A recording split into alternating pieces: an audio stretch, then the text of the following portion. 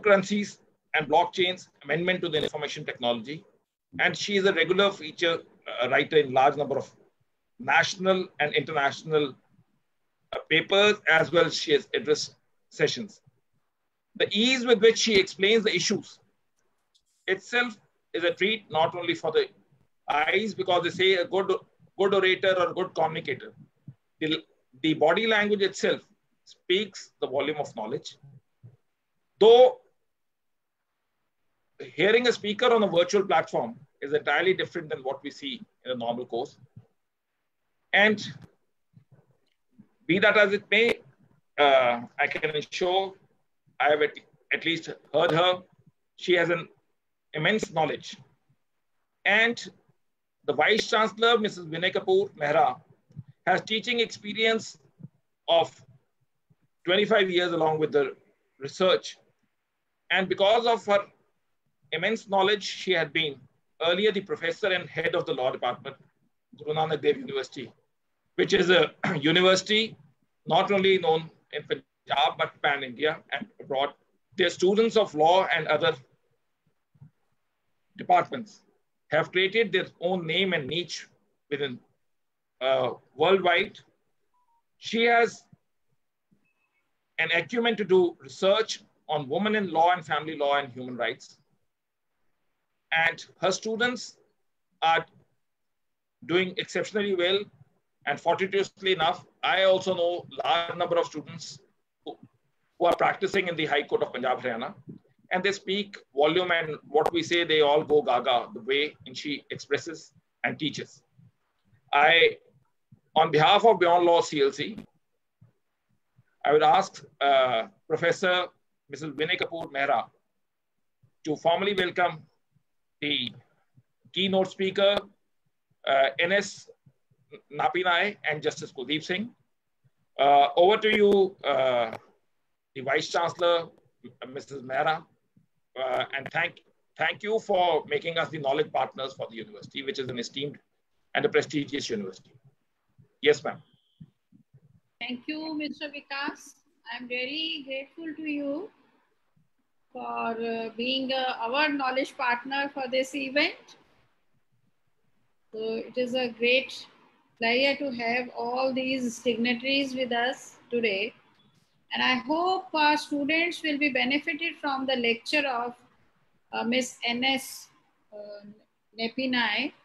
I have gone through her biodata on the Google, and I found her, she is the perfect person on this topic. And since during this COVID period, most of us who are never used to have this access to the net and other sources, and we are using it, and it has become our compulsion. Our students, though they were earlier using it, but they don't know the side effects of too much dependence on the internet and other e-resources. We have the laws, but since our students are still in their first year, so I had a wish that they must know the law so that they should not misuse the technology, and they are not being misused by others. So they should have the perfect idea of the cyber laws. So that's why, so initially we had so many topics in the mind from where we should start. But when we deliberated upon those ideas, so finally, Mr. Vikas and we came to the conclusion that for the first year student, this can be the best option. So I'm really thankful to Beyond Law-CLC for joining us in this venture. And I welcome all you on this platform, especially today's keynote speaker, Ms. N.S. Nappinai. Thank you so much. Over to Vikas. Thank you, ma'am. And I would request Ma'am Nappinai to give the insights as what Professor Vinay Kapoor Mehra has expressed, yes, cybercrime is on the rise, and we do not realize the nitty-gritties of the same. So we had, as ma'am had said, that we had deliberated on what topics should be done, being the students primarily in the teenage and the vulnerability towards the cybercrime and what harms and profits can be there. Over to you, ma'am Nappinai. Thank you all so much for having me here. Before I start, may I request that everybody may mute your systems so that there is no disturbance in the middle, and nobody writes on the screen, because these are slides which are copyright protected, and also it causes an interruption to the flow if somebody writes on it and all that. It actually becomes visible on the screen. So with these general messages, I'd like to jump right in to the main issue.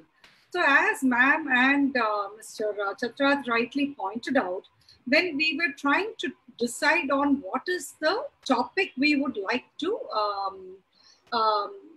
address today, we decided primarily on this concept of cyber safety and building that into the cybercrime spectrum. And it fitted in perfectly with what I'm doing and what I had in mind when I launched Cyber Saathi.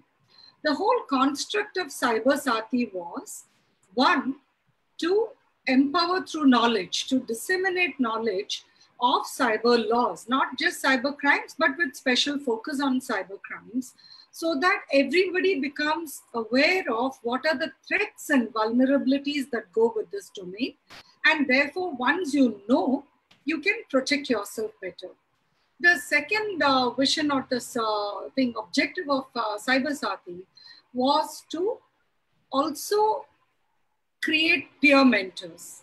So the whole idea is that you particularly I heard ma'am say that most of you here are first year students from the college, though I also see a lot of very senior colleagues on the screen. But for you youngsters out there, you are all what Prensky calls as digital natives. And we, the older generation, as digital immigrants, because you were born to this domain, whereas we have migrated to this domain. So we are still more cautious. We are careful about how we would deal with this domain, and what is it that, our approach itself is still more of caution. Whereas you don't fear the domain. You are willing to use the domain, and unfortunately, sometimes it can result in abuse also. And it can also result in you falling victim more easily. You don't fear the domain, and you also therefore do not exercise as much caution as we would. We are overcautious sometimes, and I can tell you, the older generation falls prey to crime as much as the youngsters do, if not more. So don't think that I'm saying we don't fall victim to crime because of this. I'm just saying that despite our caution, we fall victim to crime. But the whole concept of peer mentorship was that if you as a youngster fall prey, the first person you reach out to will not be parents, will not be an authority figure like a professor or a teacher, and definitely not the police or courts. Your first thought is to reach out to your friend. And when you reach out that way, the whole thought of Cyber Saathi was that friend you reach out to should also be knowledgeable enough to guide you as like first aid for cybercrime, as I call it, and to guide you to the correct authority figure, whether it's a parent, whether it's a teacher or the police, etc. And that takes me to the next step, which is that you should therefore know what are the remedies that are available in law and how do you approach those remedies? What are the procedures to be followed? So broadly in today's session, this is what I would be covering.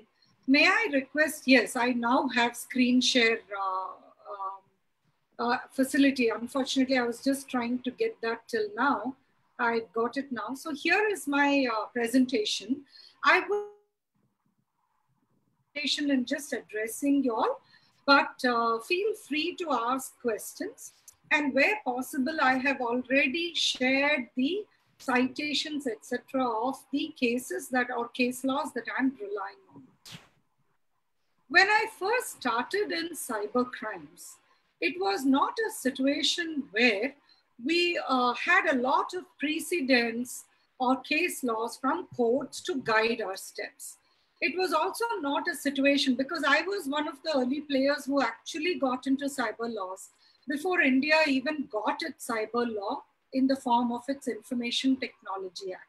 So in today's session, if I say IT Act, I'm only referring to the Information Technology Act and not to the Income Tax Act. So when we, when we got this law in 2000, we were already late in jumping the bandwagon of codifying laws for cyber. But the benefit we got because of that was that we could use a lot of precedents in terms of laws, and more importantly, model laws from other jurisdictions and from UNCITRAL rule. The model laws, of course, from UNCITRAL rule. So in adapting this, when you go through what we are going to discuss today, because, for the benefit of my brethren out there, I assure you that it's not going to be general inputs. We will be delving pretty deep into law also during this session. So when we are delving into law, I will, where possible, touch upon the etymology also of provisions and where they come from and why we have what we have today. Of course, there are a lot of mysteries in the IT Act. For instance, in 2000, hacking, really speaking, was not an offense. So if you immediately Google and look at the 2000 Act, you will find that section 66 has the heading hacking. And you may wonder, what is she talking about? The difference is, hacking as we understand it in general terms is gaining unauthorized access without the consent of the owner of a computer system or the administrator. Whereas what was set out as hacking in section 66 of the 2000 IT Act was deleting, destroying, or altering any data, or causing it to be done, or causing damage, or affecting information or data injuriously, or causing loss. So it was one of those very convoluted and complicated provisions which had literally nothing to do with our understanding of the act of hacking. A mere heading does not decide what is the offense. Headings are not relevant when we interpret the law. It is only meant to be a guiding principle. What is the provision that is set out is what dictates it. And given the parameters of the offense that was actually covered under 66, I say that hacking was not really an offense under the IT Act of 2000. Virus attacks. By 2000, the world had already seen that one of the most vicious cyber crimes, which can cause several $1 million worth of loss, is a virus attack.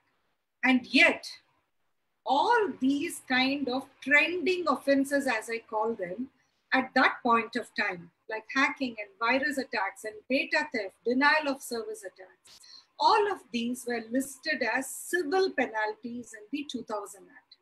It was only in 2008, December, when the amendments to the IT Act were brought in, that these provisions were reviewed and 66 was deleted, the old 66, and a new 66 was introduced, which said that any offense under any violation under section 43, which is done with dishonest or fraudulent intent, will amount to an offense, punishable offense. Now, you may wonder what happened to that convoluted provision which was earlier there in 66.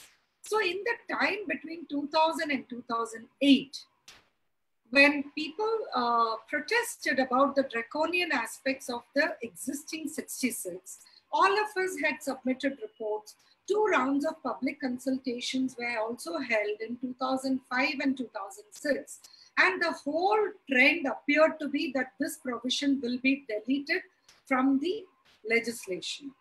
However, what actually happened was this plus a confusing adaptation of section 65 were transmuted into section 43.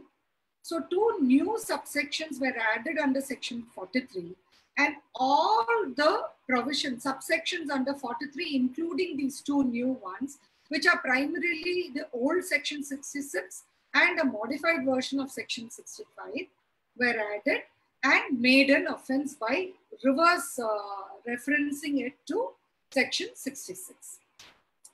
All of this will become important when I walk you through some of the cases. Now, today, this is the roadmap I'm laying out for you. And that's why I've given you the etymology with respect to the law also. And before we move further, I want to just red flag one important thing. I do not know if you believe whether the IT Act is the be-all and end-all of cyber laws.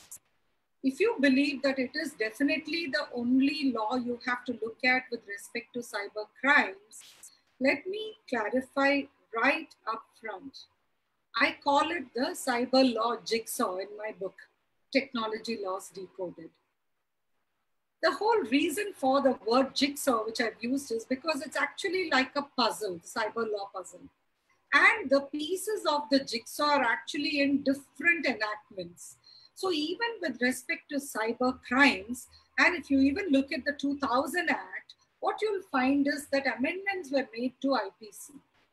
So when you are dealing with cyber crimes, remember that IT Act is not the be-all and end-all for you to look at before you decide what is the offense that is committed.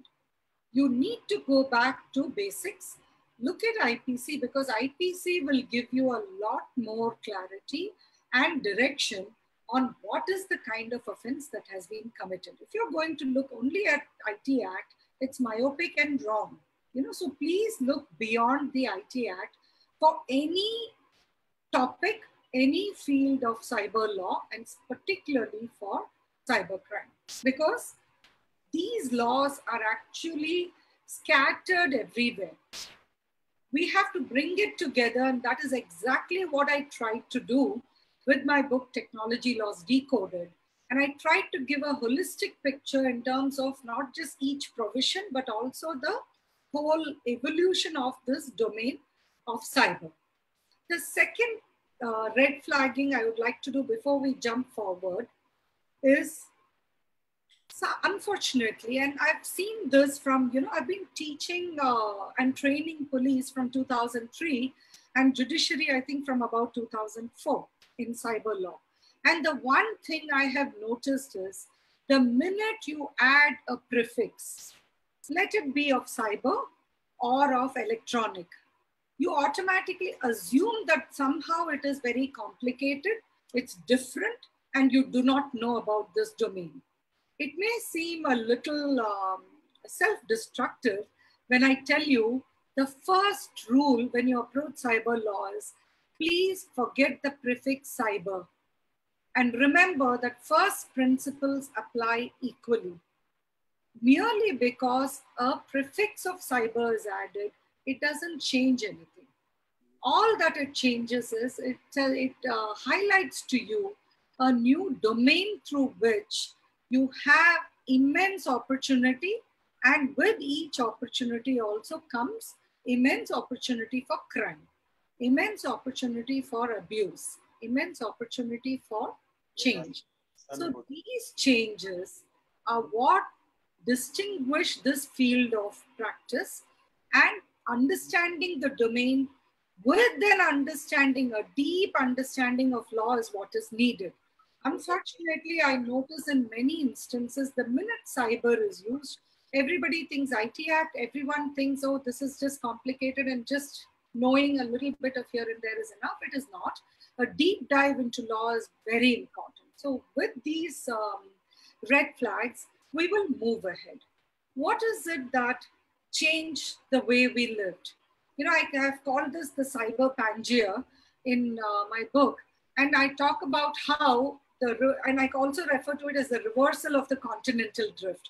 For those of you who may be fans of Ice Age, it can be actually visually evocative. So what the continental drift did in removing, in moving continents away from one another, cyber actually reversed. It has brought us all back together, and that's how it creates this whole facilitation in terms of communication. Today, during COVID, we could not have survived if it had not been for this connectivity that we have that links us to the world. Otherwise, we would have just been leading a world of isolation with no access to knowledge or information. With this reach of technology, naturally, the criminal's reach also is much wider. And therefore, the vulnerabilities also increase. For the criminal justice system, these are the concerns or problems that it faces. The very first problem that it faces is the issue of territoriality. Now, when we talk about territoriality, why is it a concern? Firstly, the world of cyber is seamless. It has no territorial boundaries, but our laws are all limited in terms of our territories. So this is where ancestral model laws came in handy, where they tried to harmonize laws across multiple jurisdictions to ensure that we would not have a problem in terms of being able to enforce municipal laws. I'm just going to pause here and give you one illustrative case. Now, this is also a case which I love to share in terms of ingenuity that can also work sometimes, So in 2000, and this was actually a pre-2000 offense, and laws were still evolving across the world with respect to cyber. The US faced one of its largest virus attacks, which caused many a computer to crash, many businesses to lose several $1 million. And in those days, it was also a lot easier to track and trace the criminal down. Very, very quickly, they were able to track this violation to one individual, Ivanov, in Russia. So they immediately kick-started what I call the dyadic, which is like, you have the MLATs, mutual legal assistance treaties, you have extradition laws and all that, which is what comes into play when you have to enforce across borders. So they wrote to Russia for seeking extradition of Ivanov. Russia refused. And why did they refuse? It's not because of the Cold War or something that was long over. Russia refused because the offense that Ivanov had committed was not an offense in Russia. So they said that we extradite somebody to face criminal prosecution for something which is not an offense in the jurisdiction where he committed the act. And therefore they refused extradition. The second part of the story gets interesting because US just used ingenuity where its extradition law failed. So they gave it a pause, and then, Ivanov suddenly gets an invite to visit the US to give some session or whatever. And he happily accepts because he thinks, oh, a free ride to this paradise on earth. So let me go and enjoy myself. Beware when you accept invitations, right? So, because if I asked you a lot of questions, pardon me, but blame it on the Ivanov case. So here, Ivanov comes traipsing over to the US, thinking that he has got this lovely invite, etc. And the minute he lands on US soil, like that, he is arrested. Because then, US did not have to worry about Russia or its extradition laws. But we can't always rely on ingenuity to enforce. We need harmonizing of laws. We need international laws to help in enforcing against cybercrime. Some of the instances I will be sharing going forward will show you how a lot of these cases are based not just in a couple of jurisdictions. The larger the cybercrime, the more the cyber footprint. So there are cases which involve about 30,000 plus computers. In some instances, in some of the recent IoT-enabled crimes, the cyber footprint was in millions and across 27 to 30 plus countries, if not more. So when we are talking about crimes of that magnitude, we certainly need enforcement to also work very differently and to uphold the first principles of a criminal justice system, which is to act as a deterrent first. So we have to show that our laws actually work. And this is where I see a lot of problems happening. We are not able to show the effectiveness of laws in the field of cyber. We are only showing fear, and that's something I wish and hope will change. The second is we need protective measures. So when law is clear and precise, that acts as a protective measure because we understand that this is what we are protected against. This is my right. This is my remedy in law, and I will then exercise that right. If I don't know what the law is saying, then one, as ma'am rightly pointed out in the beginning, we are going to firstly end up committing a violation. We may actually commit a crime without realizing we are committing a crime because the law is it's opaque, it's not clear. Two, we do not know what we should protect against. And three, we do not know how the law protects us. So every aspect of law, of being a deterrent, of being a preventive and protective measure rather than punitive. And the last leg, even when we take recourse to prosecutions or punishments, how effective is the law? If it works, then it works wonderfully well. If it doesn't, then it actually makes us lose faith in the system. So these are the four fundamental principles which I believe in terms of tackling cyber crimes. So let's move forward to what exactly are cyber crimes and how do we deal with it. Now, when you look at the COVID phase itself, these are the evolving trends of crimes that are happening. I will be giving you some specific instances also.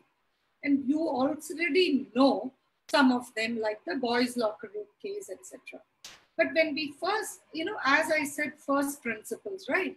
So when we say cyber crime, is there a definition? Not really, because we didn't have a definition for crime. So why should we have a definition for cyber crime, right? So there is no harm merely because there is no definition. Broadly, you can take a guiding note as cybercrime deals with offenses which are committed using computers or computing systems or devices as a weapon, or where the computers or computing networks or systems or devices are the victim. So when you look at a very broad guideline, then you will understand how to deal with this concept of cybercrime. And let's just look at some of the crimes that are trending and how do we deal with these kind of situations. Now, I have put boys' locker room first because we are also primarily focusing on the young students, and it's very important to understand what the law actually says as an offense. Merely because you are sharing certain information in a closed locker room, does it make it not an offense? Now, I'm going to rely on one of the earliest cases that came up in about 2010 or earlier, probably. Okay? This is the Air India Bal Bharti case. Now, a young kid who is a school student, so must be a young teenager, just into his teens probably, and who was actually, unfortunately, a victim of physical bullying. So his classmates, and he had probably broken out in acne or suffered some kind of a skin ailment, which had caused pock marks on his face, and they were ragging him, saying porky, etc. We do not know what was running through the boy's mind, but this is what he did. And I'm talking about this because in all the decades of India having its cyber laws also, unfortunately, the kind of crimes that are being committed are not really changing much. And why is this so? Probably because there is not enough. Now, this boy goes into his Facebook account and he takes photographs of his classmates, girls, and also of his teachers, lady teachers. It's not clear why he would want to do this against teachers. Probably he thought that they didn't protect him or whatever. So he takes these and morphs them with pictures, which are suggestive, nude, etc., and then creates an intranet and shares it. Now, when this case comes up before the Juvenile Justice Board, the issue that was before the board was about granting bail to the child. And I'm all for granting bail to children because we don't want a nation full of criminals. And that's precisely why I'm focusing on this first. Now, the judge of the Juvenile Justice Court notes in the order that, it is known that boys do graffiti on bathroom walls. So this is something akin to that graffiti on bathroom walls. So we should not really punish a child for what he has done. And they grant him bail. But here is the problem. What you draw on the bathroom wall remains within 4 walls. It doesn't go beyond that. Whereas what you put on the internet is literally irreversible because, you can put it out there, you can take it off in 1 hour, 1 minute, or 36 hours as is given to intermediaries, but you cannot erase it. Once the digital footprint is created, it's there for good because somewhere somebody may have downloaded and will have access to this content you have shared. So what you do online causes very, very grave harm to the victim. And it may not necessarily be a boys versus girls issue here because men or boys can be as much a victim of offenses online as women or girls. The issue here is that gender does create a vulnerability which is more than for boys. And I use the word gender here instead of girls consciously because other genders, but other genders are much more vulnerable than even women or girls. I mean, I thought women and girls had the worst possible situation they could face. And here is a situation which it can get worse for others. Imagine their plight, right? Already they're still tackling gender biases, they're still tackling disparities. And here comes, which also helps to bully and stalk and cause very serious harm to them. So when we talk about problems online and talking about people ending up as criminals without realizing, here is my first takeaway for you. Cyberbullying is an offense. The reason why many may believe it is not an offense is twofold, and which is why I started with this in the introduction. Merely because you don't have a provision with, say, cyberbullying does not mean that there is no remedy. The second reason why people unfortunately get misled into thinking there is no remedy is because of the strike down of one provision in the IT Act, Section 66A. So when the Supreme Court was faced with this situation, in Shreya Singhal versus Union of India, they were really looking at a situation of abuse or misuse of the provision in politically motivated cases. The case, in fact, the PIL was filed against one of these prosecutions which were initiated in Mumbai, where I'm speaking to you from currently. As Vikas already pointed out, otherwise I'm predominantly in Delhi and before the Supreme Court, but during COVID, I'm here in Mumbai. So when this case came up, the only thing that was before the Supreme Court was one, which is a given, that the section was very open-ended. So it talked about dissemination of offensive content, etc. It was so open-ended that it was left to the discretion of the police and courts to decide whether that is an offense or not, a particular act is an offense or not, and that cannot be how law can function. But the second thing and the more important overriding issue that was before the Supreme Court was the abuse. And naturally, it was struck down. Now, the problem that happened with that was many a case of cyberbullying and cyber stalking and trolling, the colloquial term for cyberbullying. All of these cases also suffer. One case which I usually refer to is this case of Chinmayi, who's a singer from South Chennai. I originally am from the Madras bar, but I don't practice there unless somebody briefs me, actually. In that sense, I practice all over India. So because I'm not here, still from the Chennai bar, I'm originally from there. Since 2000, I've been in Bombay. But anyway, here is a case from my hometown, Chennai, original hometown, where Chinmayi was trolled for, every time somebody takes a specific position in terms of a political issue or maybe a legal issue or something which is very sensitive, you will find that they immediately become victims of trolling. So it's not like women get trolled more than men, but the kind of trolling that happens against women is more scary. So the standard thing that I have seen from 2000 till date, and probably this was the issue earlier also, but we had, and if you look at the whole thing, the evolution, we all started with just no technology or very minimalistic technology. Then we had 1G, we could talk, right? And then exchange SMSs. Then it moved to 2G. We are now at 4G and we are thinking about 5G, though I can tell you, all you youngsters, the bad news is you're going to have to wait a long time before 5G comes to us. But what was the change that all these Gs brought about? It changed our access to the online domain. It changed the speed with which we could access. And for India particularly, it changed the cost of that connect. When I first connected with the technology, when I got my first mobile phone, it was very expensive. I'm talking about I think it was about 98 or so. And we got our first computer in 1995. I got my first computer rather in 1995.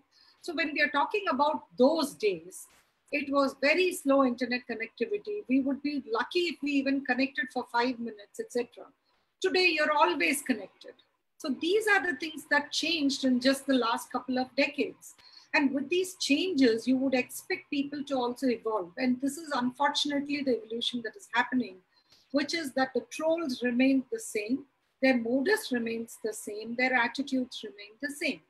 So from 2004 or so, when this case happened, when an activist was giving a session, a live session like this, and people could put questions or queries on chat boxes, here is a person who's actually signing in with the handle #rapist. That should have given the platform a hint already and blocked him. Unfortunately, they don't. And then he comes onto the call and then starts abusing the speaker, and not just general abuse. It's very scary abuse where he talks about rape and gang rape against her and then videographing it and uploading it online, etc. Now, when you look at that to 2020 moving forward, and not just the boys versus girls case, I'll share with you so many other similar cases that unfortunately are doing the rounds. You will see that this kind of trolling continues. And, it's very unfortunate because I quite honestly do not believe that many of the trolls realize what is the impact of their action. And that's what I want to focus on in this particular slide. Now, this is a case that happened when this academic session started on 1st June 2020. In preparation for that, a lot of teachers were asked to video record their classes. And these were then not sent out to the students. Now, a young teacher in a blue sari also has recorded her class, and this is shared, and what happens immediately after that, she's trolled online. And all kinds of comments, from personal comments to sexist comments and sexual innuendo. Now, on one hand is the issue of, is this an offense merely because section 66A was struck down? And two, what is the impact that it has on the victim? What did these students who thought it was very funny, What did they achieve? And here is where the problem is. I'm going to address the last first and then move to the criminal part of it. What they achieved was effectively, they have taken away opportunity from lady teachers. Which educational institution will want a stigma of their students facing criminal prosecution? So they will play it safe, and you will then get male teachers. You can also troll the male teacher. Why is it different when it is a trolling of a woman? They just make for softer targets. Most of the time, when you look at the kind of bullying or trolling that a man faces, it would be to affect his position, standing, his intelligence, intellect. Most of the trolling that are done of women affect their sexual gender. So it's always about sexual innuendo and offenses against them in person. And this is why it makes them softer targets. So when we talked about a boys case, boys locker room case, or this blue sari teacher case, what we are really seeing is through your acts, which you think are just pranks, or maybe what you think are just innocuous statements or just something said in fun, one, believe me, you can land in trouble. You may read my article on the boys locker room case, which is on shethepeople.tv, where I have talked about all the specific sections that can be applied to that specific case. Now, the whole excuse that is being given about how a girl was added in by mistake and she was checking out this boy's character and therefore it doesn't amount to an offense may not really hold water. Why? Because the boy who is talking about joining in on a gang rape or videographing it, etc., or any of the other very obnoxious statements did not know who the other person was.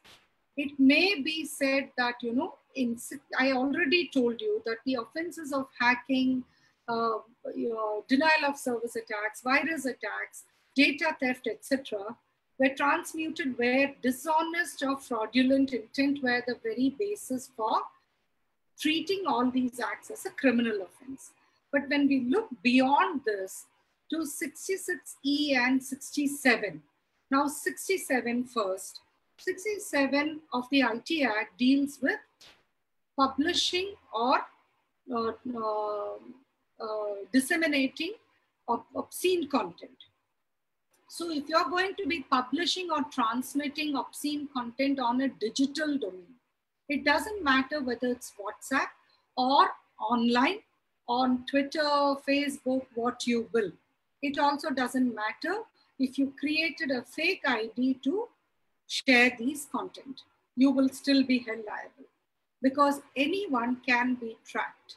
It's just that a timely complaint helps. So my first message to all of you, if you fall victim, is please invoke your rights immediately, because the trails can go cold, but the trails are definitely there.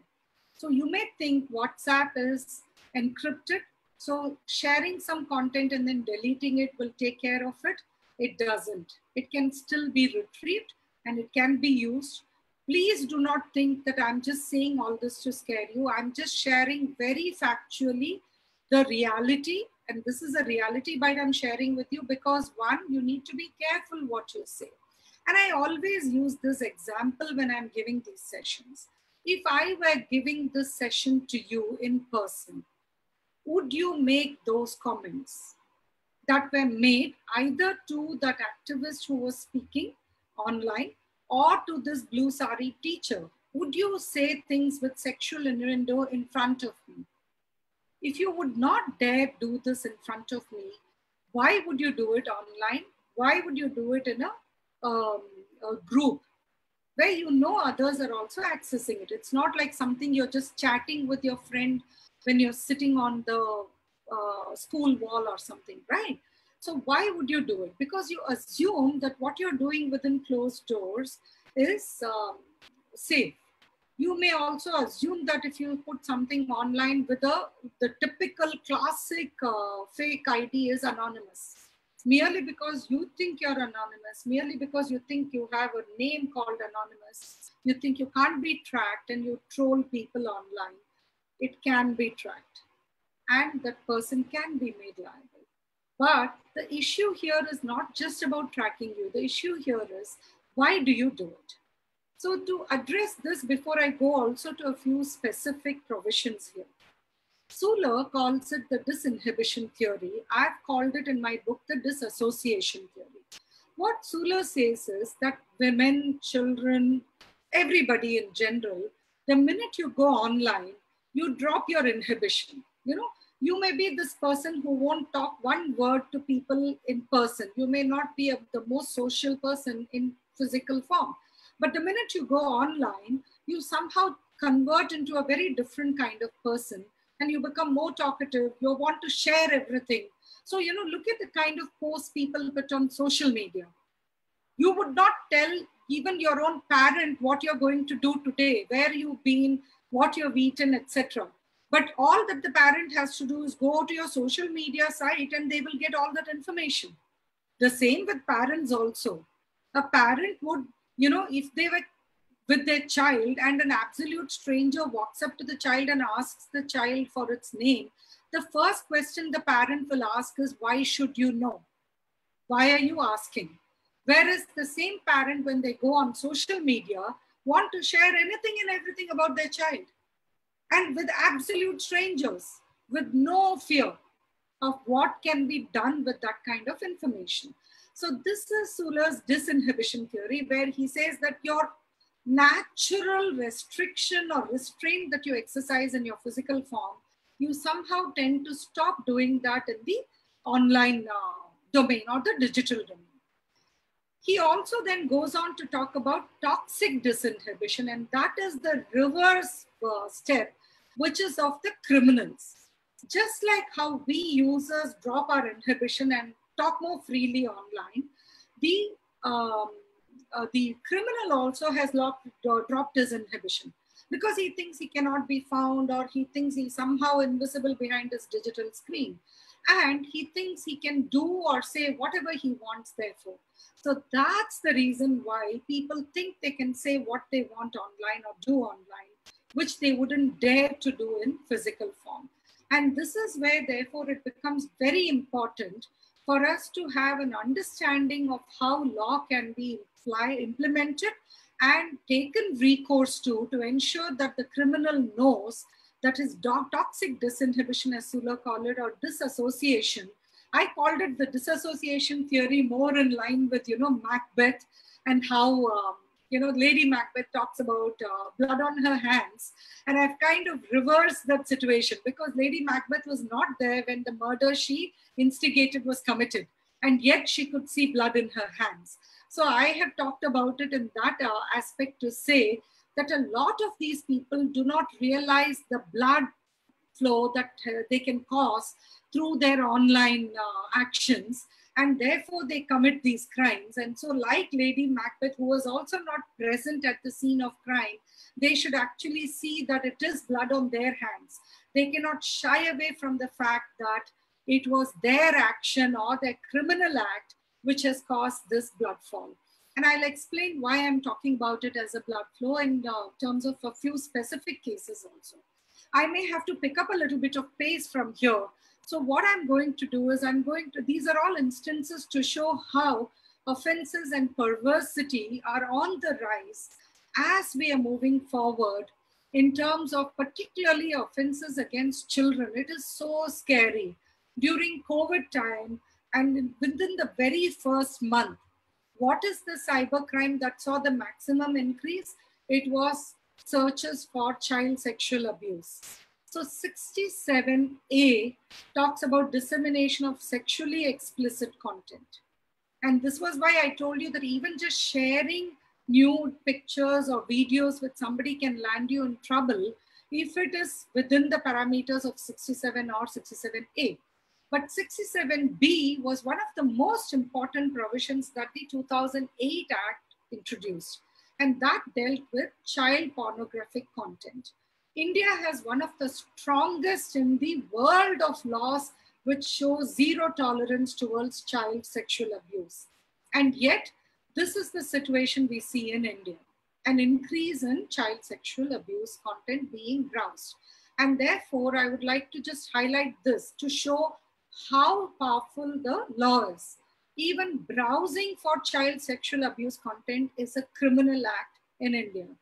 When you read 67B, along with the POCSO provisions, you get a very, very powerful weapon in your hand, which I would strongly request all of you all to wield.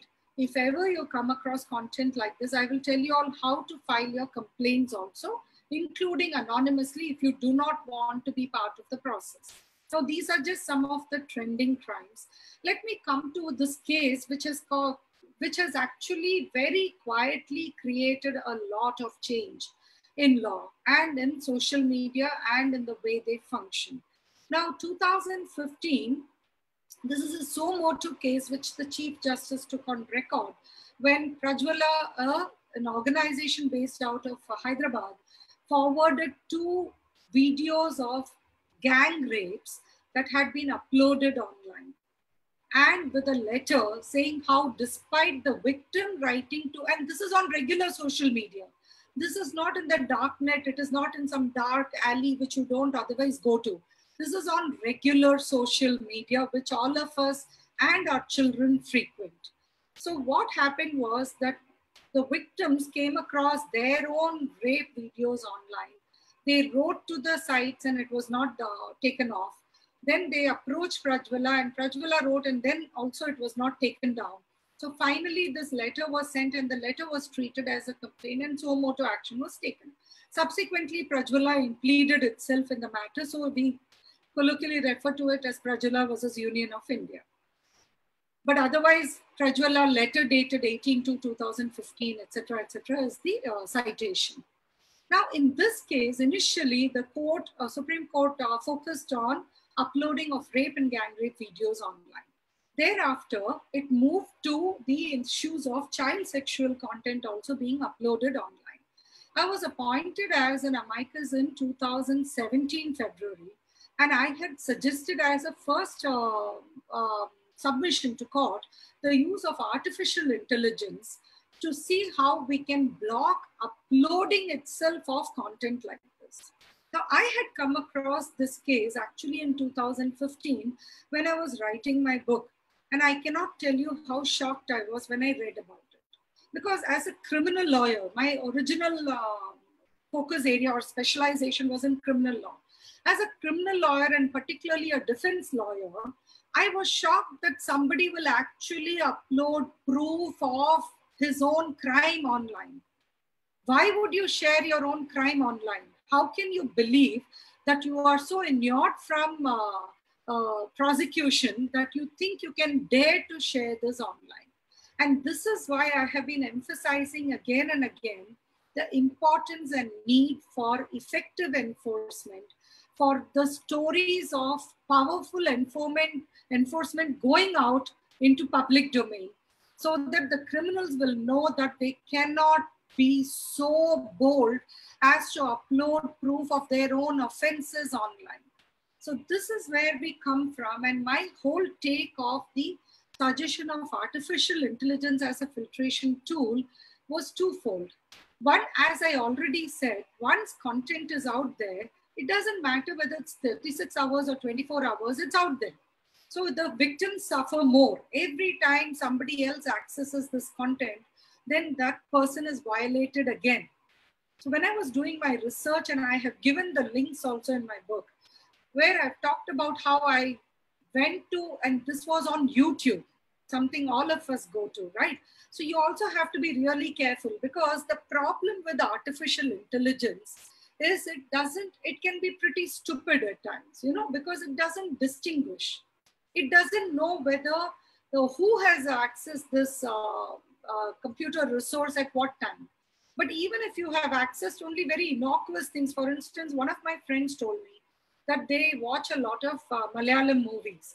It's not like all Malayalam and South Malayalam movies are some of the finest, it delves deep into various social issues, etc. And yet, for some reason, AI has been built because AI carries the bias of the creator. So the creator's bias probably with respect to Malayalam movies has been carried forward, and she landed up with suggestions for pornographic content. The worrisome part of it for her was, I request people to please not write on the slides. Please do not, do actions on the screen because it can be distracting for others also. So the problem with AI and how it works is, if the creator had this bias, that Malayalam movies somehow have a lot of soft pornographic content. You can stop the annotation in the screen sharing itself. Nobody would be able to write it. I'm sorry? And you can stop the annotation on the screen sharing. Automatically, nobody can scribble on the screen. Yeah, that's okay, because I don't want to take up more time on that. I'll have to look for it. So anyway, just to continue with what I was saying, so the AI picks up the bias of the creator. So when we are talking about this bias, and therefore it could have led to pornographic content. The problem also is, imagine if your child is online and your child does not know the difference. And if you think this is again just a general threat, I can tell you from personal experience that I have come across instances where, a lot of children play online multiplayer games. Again, here is a red flag for all of you. MMORGS. So what MMORGS stands for is multiplayer games, which are role-playing games. So for instance, you go onto these sites, you will create online avatars, and you're actually interacting with complete strangers. And here is also a red flag for all the parents who may be here on this session. You may believe that being a helicopter parent is the best way to protect your child when they are online or on digital domains.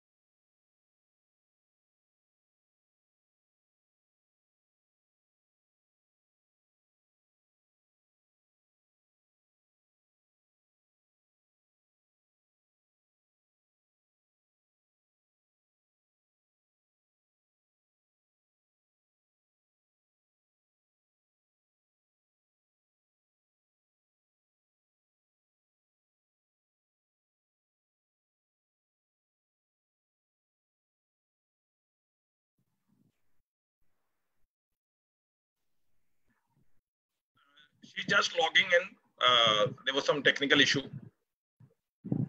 Just bear with us.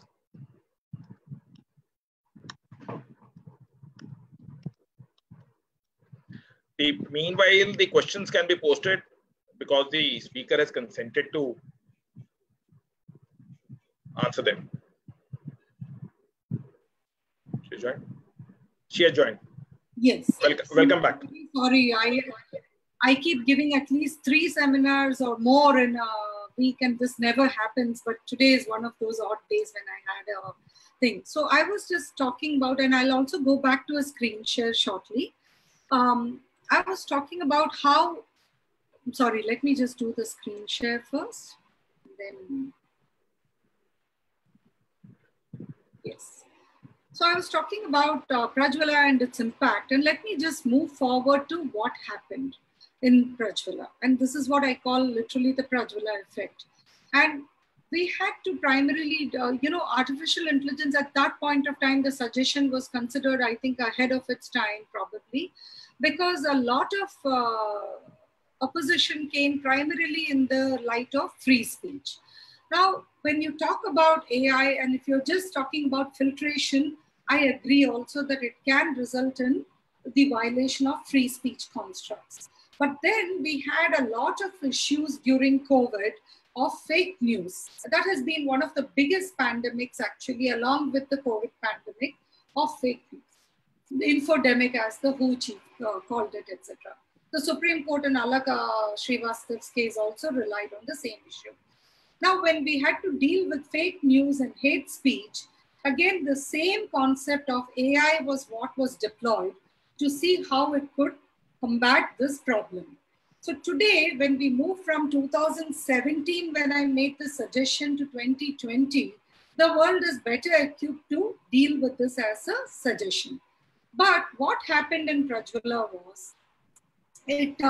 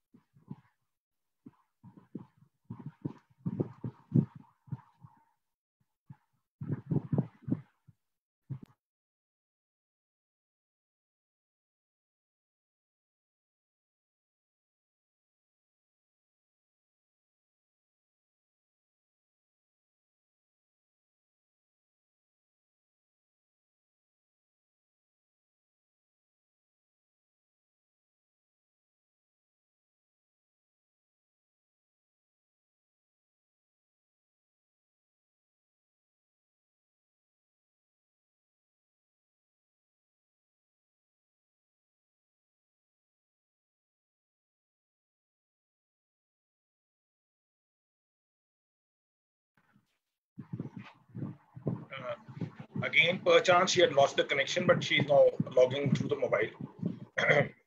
As she said that there are sometimes issues which arise because of the different scenarios. She's just joining. But meanwhile, as we said that you can post your questions, we have requested to her that she will be taking the questions.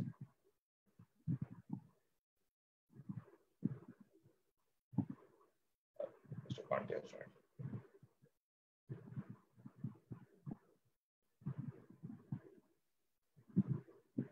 Mr. Pandya. Unmute from Mr. Pandya.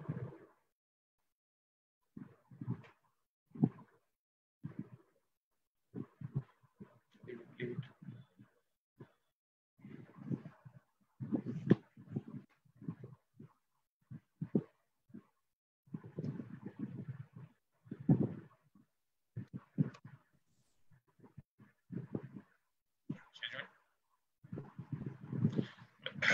Mr. Pandya, what has been your experience? I said till ma'am joins back. I saw that you had logged in. Actually, I am entirely new to this field. This is cybercrime, and that interested me. That's why I decided to join this session, because being in profession of law, we should be always a student. So I thought, let me understand the cybercrime and other facets of cybercrime. So that's why I have joined. No, that's what ma'am told us, that we all are students of law, and they, the young lawyers are young students of law, and the other lawyers are born under this era, so they know much better. I'll just check as to where she's there. Yes, she's there. Right. Over to you, ma'am.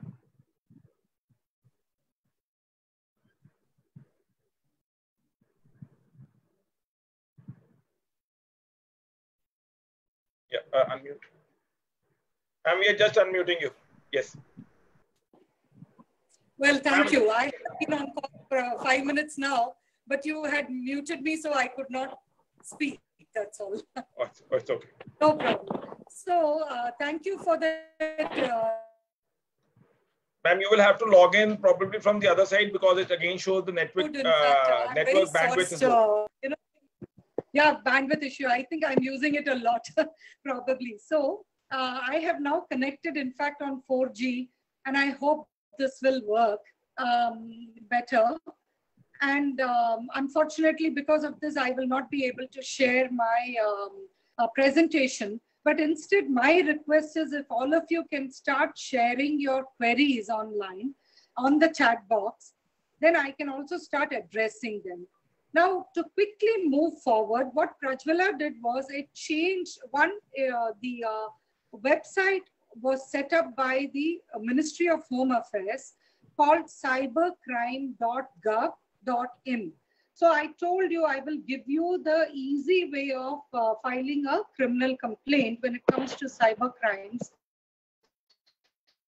to use. cybercrime.gov.in, very easy to remember.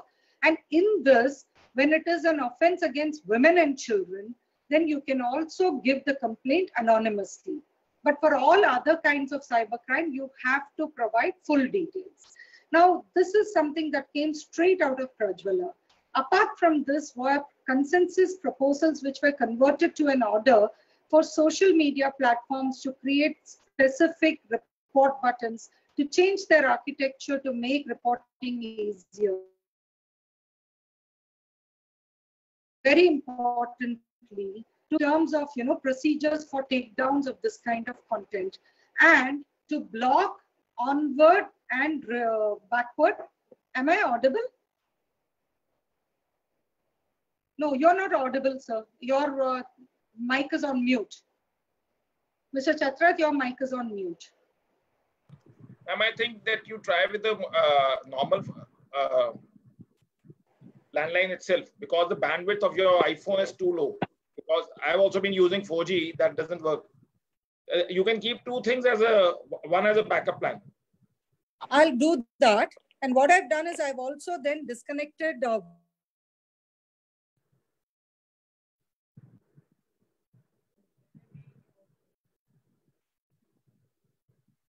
video so that the audio can be. Is the audio better? I'm saying what you can do is you can log in through the normal on the laptop plus the iPhone.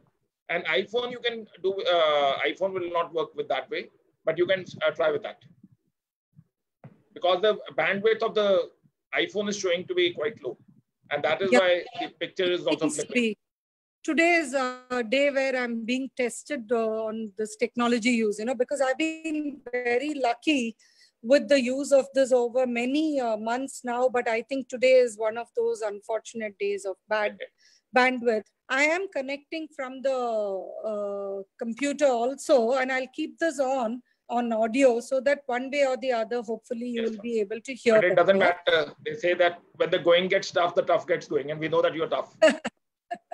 Absolutely, but I really wish that technology will also. We were all actually enjoying the way you were putting across the things, and the way the messages are coming on the chat box itself shows that the intent, what you wanted is. So I have joined again from the computer. Ma'am, you will have to keep the phone slightly distant because otherwise two phones continue to echo. You can log in from the mobile, but keep a mobile at a distance. Otherwise, the voice will continue to echo. Yes, you'll have to unmute me, please. Yeah. No, it's better. Perfect. So I'm going to try. I'm going to give this a shot now. If it doesn't work, then we will see about the... No, it will continue. Try again till you succeed. But we are already successful. Thank you so much, sir. So we are, because the phone is otherwise interfering with the audio here. So to move forward, Prajwala actually taught me a big lesson, which is that if the courts intervene, and if we do it in a cooperative manner, we can actually find so many remedies rather than even adversarial. But in terms of cyber crime, invariably we are going to be faced predominantly with adversarial processes. So we have to be prepared in terms of adversarial processes also. But what advantage I got with Prajwala was an understanding of consensual processes, getting a lot of remedies. So a lot of subsequent cases that have come from high courts, including one of the scariest cases that I have come across, which is colloquially referred to as the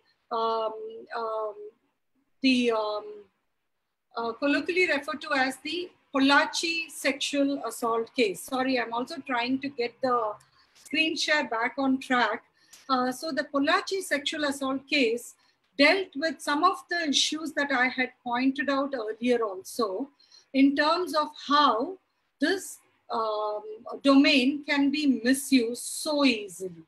So in the Pollachi case, what happened was there was a racket that was going on. So one young girl thought she was stepping out with her boyfriend, and unfortunately, after she gets into, and this is all in broad daylight, she meets him at the marketplace, and then she goes out with him in his car, and then she sees that there are 4 more boys in the car, and unfortunately, she's molested and she's subjected to violation, and all of it is videographed. And then she goes, and she's a brave heart who goes and complains to her brother. Her brother confronts her boyfriend and seizes his mobile, thinking he will just delete this content and save his sister's honor. But look at what kind of a brave heart they were. When he took the phone is when he realized that it was not a single incident, it was a racket. So nearly 50 victims were unearthed even in the first instance. And here is the scary part. It comprised young girls as well as teachers. And what these people's modus was is either through force or consensually, people were getting into relationships, and these were being recorded and then used to blackmail the victims for more sexual favors or for monetary gains. And with 50 plus victims, and that's why it's called a racket and a scandal. What the case disclosed also was that we may have a lot of cases coming out of the Supreme Court. We may have a lot of guidelines, because way before the Pollachi case, the orders in Prajwala had been passed. Apart from Prajwala, a division bench of the Supreme Court in Nipun Saxena's case had also set out very explicitly what is the manner in which you will deal with content pertaining to offenses against women and children. And guidelines, extensive guidelines were laid down. And yet, in the Pollachi case, what happened was there was a leak from probably the investigation side. And a lot of these videos were actually doing the rounds on WhatsApp. And unfortunately, a lot of people thought that they were actually being sympathetic in watching these videos and trying to say, oh, we should do something about it, etc. Little realizing that even sharing of that video was an offense. And because a lot of these young girls were minors. So it's also an offense under 67B as well as POCSO. So not realizing this, and these were all turning viral. It was what I called voyeuristic sympathy over there, right? So a PIL was filed before the Madurai bench of the Madras High Court, and it took up the case to give directions to the government for protecting the identity of the victims and to also block these kind of content being shared through WhatsApp, etc. Now, a lot of the directions from Prajwala, if they had been applied in this case, it would have automatically worked, because a lot of these issues, and where I got cut was actually this aspect, which I was saying. One of the phenomenal things that came out of the Prajwala case was that we agreed, the social media sites agreed that they will create a hash value of these kind of identified content and will ensure that even future uploads of this kind of content will be blocked. And they also agreed to undertake research for blocking even at the stage of upload. The issue that I had captured in terms of protecting free speech was that I said that you can, instead of us talking about blocking, instead of it just being filtration, what we could do is of unblocking, meaning like a creator. And today in COVID times, we are all very familiar, right? So you could create a kind of quarantine room for content which artificial intelligence identifies.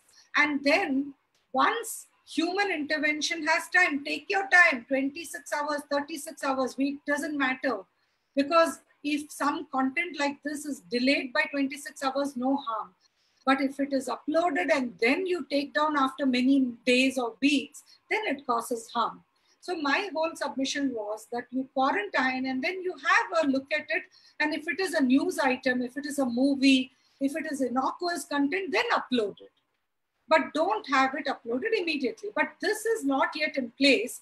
They agreed to evaluate research on this, and that's where we stand. and also on what is called as arachnid technology, which can check backwards on identified content having been uploaded earlier by somebody else to take it down. Now, today, 3 years down the line, we have now a lot more technology which helps us. You've seen all the things that happen with WhatsApp. One of the things that it introduced of restricting it to 5 forwards. And now if you notice, if something becomes viral, WhatsApp does not allow you to forward more than once. Now, all these are evolutions or developments that have happened post-Prajwala, where they also are being a lot more conscious. The slides which I skipped are very important. So I'm just going to quickly go back to this before I move forward, because it's very, very important in terms of intermediary liability. When we talk about takedowns, when we talk about blocking, I'm sure a lot of you may have questions about takedowns and blocking and whatnot. Now, when we talk about all of this, what is the implication? It is that intermediaries are expected to exercise these responsibilities for the benefit of the exemption that the law has given to them. The US gave the tagline to this exemption as safe harbor. Now, when safe harbor provisions were introduced in India under Section 79 of the IT Act, it was a lot less stringent than in the US. It put the onus on the intermediary to say, if you prove you had nothing to do with the dissemination of content like this, then you will not be held liable. Now, after, you know how one case can change the law, right? It's very intriguing. So after the Avnish Bajaj case or the Delhi MMS clip case, where a Delhi MMS clip was offered for sale on Bazi.com, and therefore the CEO of the site was arrested and he faced prosecution, etc. That case, in fact, has also given one of the most landmark judgments, which has become very important in terms of cybercrime enforcement, of Anita Hadda and Sharad Digumarti case. I'll come to those also. So now what the difference is this. So today we have, say, a new Section 79, where a complete exemption and safe harbor is provided to the intermediaries. But it puts down certain conditions. Now, intermediaries are required to comply with the intermediary guidelines that have been framed under Section 79, which entails that they will put out notices and they will take down. So the reason I kept repeating 36-hour takedown is that upon certain criminal content being identified, then with notice being issued to the intermediary, then they have to take it down within 36 hours. Unfortunately, Shreya Singhal again passed another order which has very deep connotations. Apart from striking down 66A, Shreya Singhal also struck down one part of Rule 3.4 of the rules framed under Section 79. What it said was earlier that upon any information about criminal content, so even a user could send notice to the intermediary and they would have to take down the content within 36 hours. So that was modified in Shreya Singhal, where the court said that this may impact free speech, and therefore only when a notice goes from a government authority or a court, then the intermediaries have to act on it. That doesn't mean that users cannot write to them. That doesn't mean that the intermediary will not act if users write to them. It only means that they won't be held criminally liable even if they don't act. So users who have a problem can definitely write to them and then they can take action. Now, this action which is taken under the rules under Section 79 is what is called as a takedown. What is done as blocking or decrypting, monitoring, etc. are rights which are under 69 of the IT Act. So original 2000 Act had only 69 and presently it has 2 additional provisions, 69, 69A and 69B. 69 dealt with monitoring and decrypting of data online. 69A, as you all will know, with the Chinese ban, Chinese app ban that has happened presently, 69A is for blocking of online content, and 69B is for monitoring traffic data. Now, very quickly, because I know that this must be an issue that would intrigue many of you, 69A cannot be used for blocking any intermediate, internet connectivity or apps also indefinitely. It is meant to be a measure to protect. It cannot become protectionism. So today, with the ministry opting for 69A as an option for blocking Chinese apps, is going to be a very temporary method. I would also suggest that you read this case law of Anuradha Bhasin versus Union of India, and that pertained to the lockdown of internet that happened in Kashmir immediately before the amendments were brought in, the constitutional amendments were brought in to make Jammu and Kashmir union territories and to bring them into the fold in terms of India, etc. So now what happened with Anuradha Bhasin was, apart from 69A, there is also rules that have been framed, which the Supreme Court refers to as suspension rules, which the framework itself says is temporary suspension rules under the Telegraph Act. So under that is where the internet blocking happened. Now, the reason I'm mentioning all of these are, you are also, again, COVID has made us all very aware of many things. One provision which has been most used during COVID, Section 144, our curfew provision under criminal law, right? Section 144 CRPC. Now, earlier, before 69A and even after that, what was being availed? Because 69A has a lot of checks and balances. You have to put a reasoned order for a blocking. You have to have it reviewed by the review committee. The competent authority also can review and reverse it, and therefore there are lots of checks and balances, which is why again in Shreya Singhal, when this provision was evaluated, the court felt that it was valid and it can be continued. Now, the problem that happened was, since all these checks and balances were there and the temporary suspension rules were much more easier to follow, a lot of internet blockages have been happening using the temporary rules instead of 69A. Now, when we talk about temporary suspensions and internet lockdowns, one, India is looked at as that which has the maximum number of these, which is not a good place to be. And it is also being used as a knee-jerk reaction. So in Anuradha Bhasin's case, the Supreme Court reviewed it and said that the very provision says temporary, therefore don't use it as permanent. But it stopped short there. It refused to go into this issue of the use of Section 144 CRPC or of the temporary rules permanently, and circumventing the checks and balances under 69A. That was on an aside. The whole thing comes down to actually two things. The safe harbor provisions which come from the US are under their Communications Decency Act, where the US law relies on the unfettered free speech provision under the US Act, the US Constitution, as opposed to a layered free speech provision we have under Article 19(1)(a).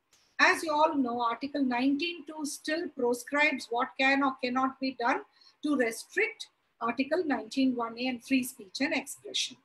So when we talk about safe harbor provisions and 79, the way law has evolved in India and what is required of intermediaries, therefore substantially changes from what is expected of them in other countries. So when we started and asked for certain kind of protections in 2017, it did seem very difficult, or it seemed like something beyond the call of duty at that point of time. Today, we have laws that have come up from other jurisdictions, what I've put here, the Australian law, which clearly addresses exactly the same issues we did in Prajwala. And therefore, you realize that with the law's evolution, we are also dealing with a lot more new situations which will come up for social media also. And intermediary laws and guidelines are bound to change going forward. Now, one positive story I wanted to share before I moved on to some financial crimes, etc. Because please give me a heads up if I have overshot my time, because once I start talking about this topic, I really lose track of time. So Operation Blackface was a direct outcome of the Prajwala case, where 400 plus cases, you know, this is why it says 133, but now when I checked with a colleague in the Maharashtra Cyber Police, I was told that 400 plus cases have been actually registered pursuant to this MOU which was signed with this organization called MECMEC in the US, and that has resulted in exposing so many pedophiles in India. So this is how... I will just say one thing, because invariably we will go for 1 hour 30 minutes. We have got questions. One thing can be that we can continue and we can take the questions. Another is that we can have a, what we say like movies, a sequel, that we can continue in the other part. Otherwise the questions will be left part. No, I leave it totally to you, whatever you all want. No, I am not, I am there, at least I am enjoying. I can ask the, because we have muted everyone, they can post it on the chat. How do they want to go about it? Sure. Until then, or we have Professor Vinay Kapoor. It's her brainchild that we should take the students. She knows what is the pulse of the students. Absolutely. I'm just unmuting Professor Vinay Kapoor and we can take her call, because ultimately it's her baby.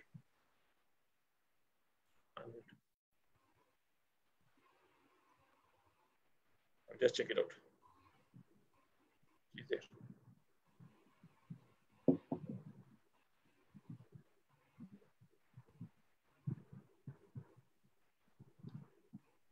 Ma'am, you will have to unmute yourself, Professor Vinay Kapoor.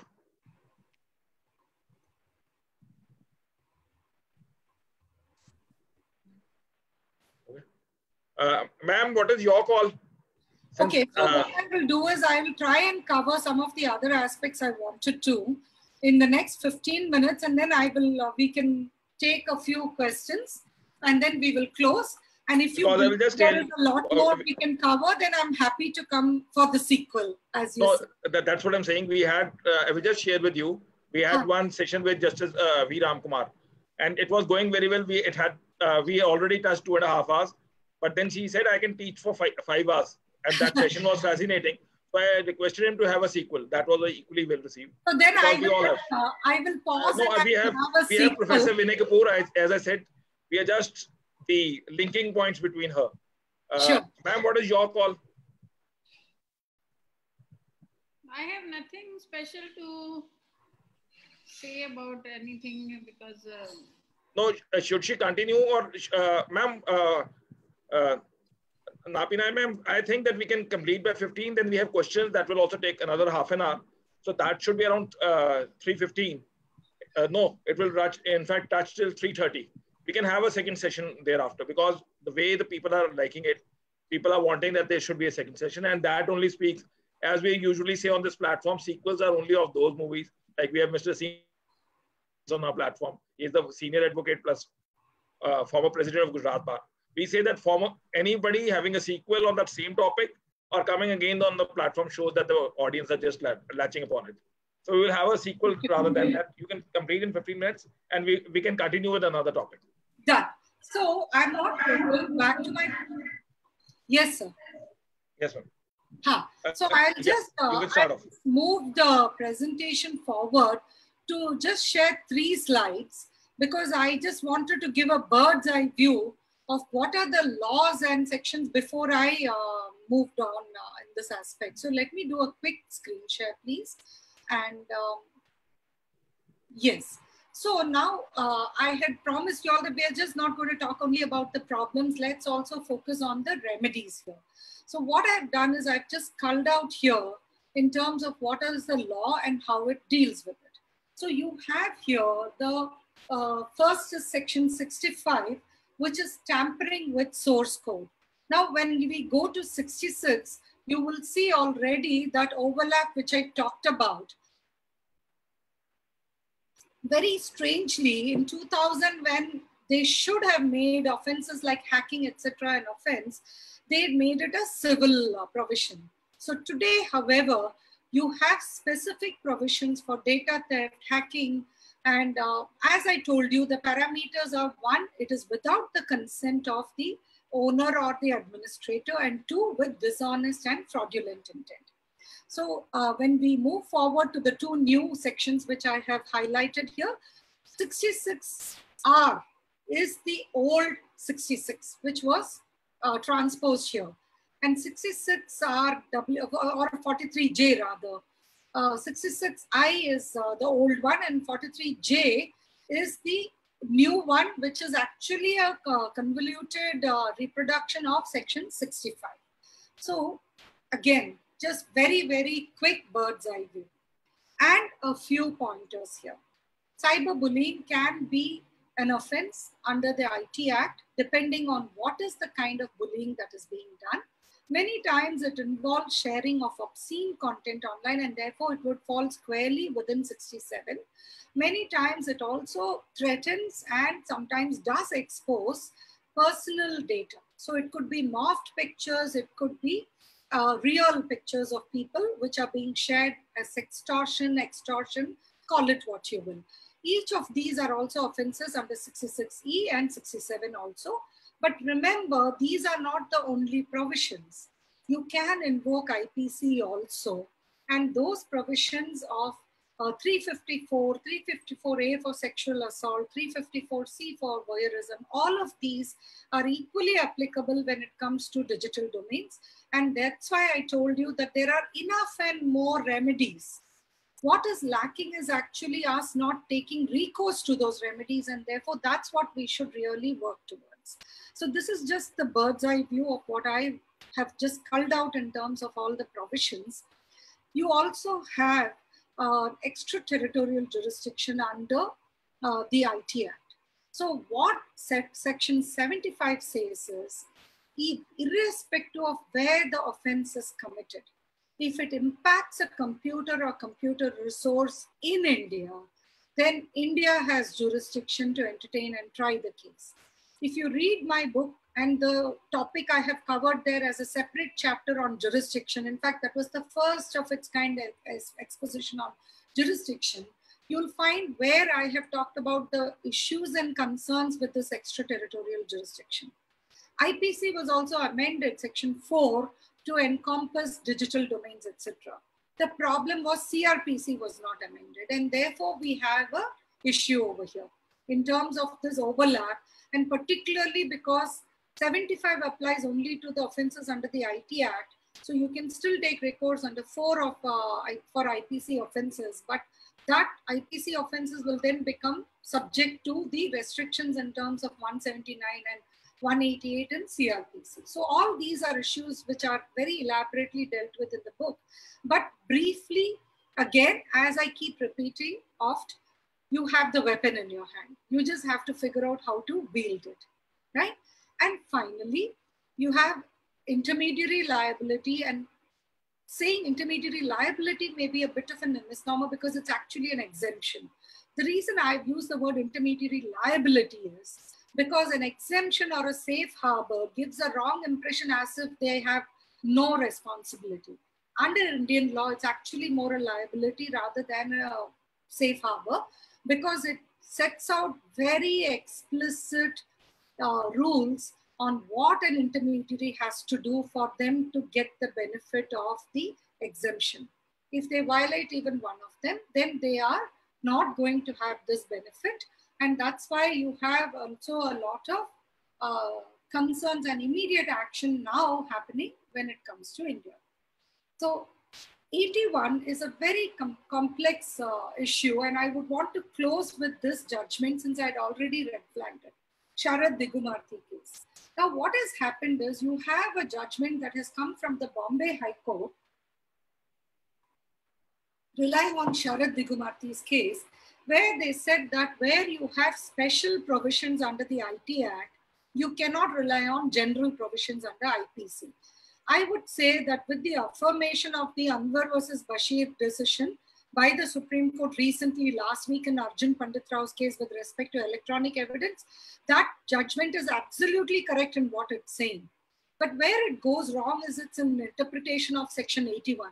81 merely says that where there is inconsistency, the provisions of IT Act will prevail. So what matters is whether there is inconsistency or not. And where if you see, for instance, 66C, D, etc., D particularly, which deals with cheating by impersonation, it is similar to 416 of IPC. If I make a few mistakes here and there on the sections, pardon me, because one, I'm speaking from memory, and two, I'm rushing through. I'm assuming predominantly, but I'm correct, that's all. Similarly, 67 on obscenity is very similar to 292 to 294 and all that in IPC. So we have first principles to draw from, one, and two, there are similarities, and these kind of instances where there is a direct special provision of apples to apples, naturally the special provisions will prevail for the digital domain. But when it is offenses like outraging the modesty of a woman, etc., and sexual harassment, for instance, etc., where there is an offense only under general law, and merely because there is an IT Act, it does not mean that those provisions cannot be invoked. So this is where the Bombay judgment goes wrong. And the connect to the Bombay judgment to, that is of Gagan Sharma versus State, the connect between that and Sharad Digumarti's case is that in Sharad Digumarti's case, the way it has been interpreted is that, again, that these special provisions overrule general. But what happened in Sharad Digumarti's case is slightly different.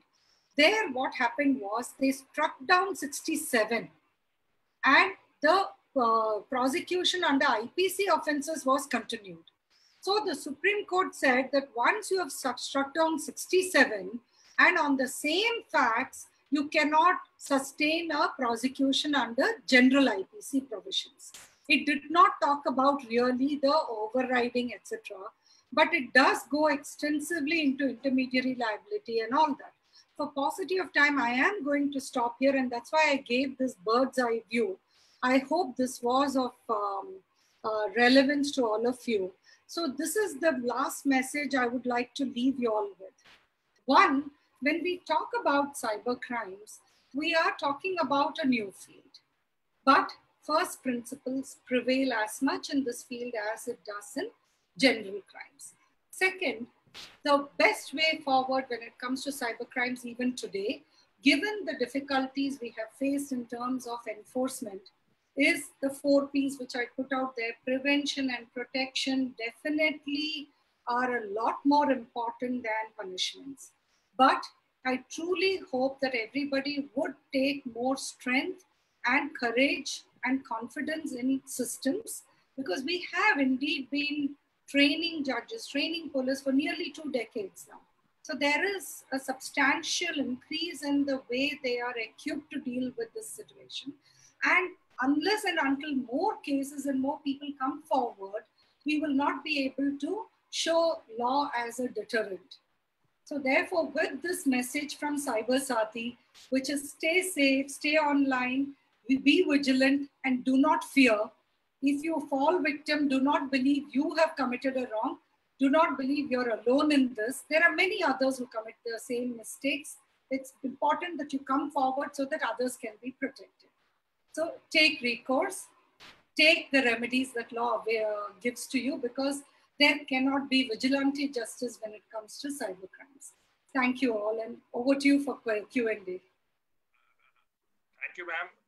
The bird eye view, I would say, why they say there's a distinction between a bird eye view and a human eye view is that they say human eye can look to a particular range, and a bird eye, they always say minimal is that it has a 3D view and it can cover more area. It's just like once we go in an aeroplane, we can watch more than what we can watch in a bus, car, or a train. So the bird eye view, it's actually, in true sense, you have given us the view where the entire perspective, like once you were not been able to connect, we had asked Mr. Pandya that you have all joined. He said that I wanted to learn the nitty-gritties, and once I heard about you, that made him more fascinated that there couldn't be a better way to connect. So we'll subsequently unmuting him because we are taking the questions. This is by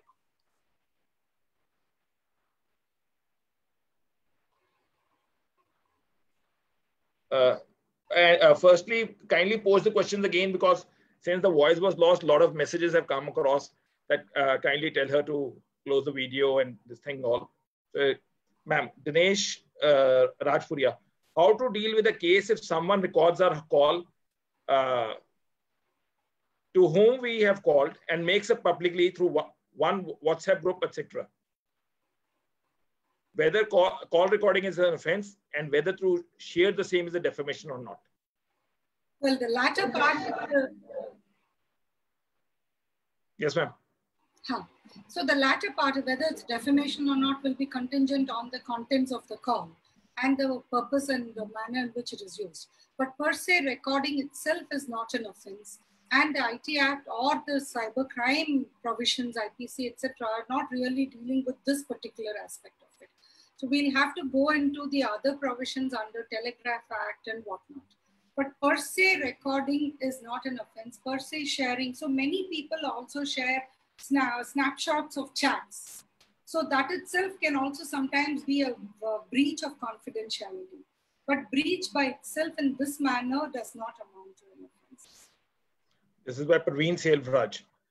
Can social media platform be held vicariously or jointly liable for hosting obscene/prohibited contents without screening or checking?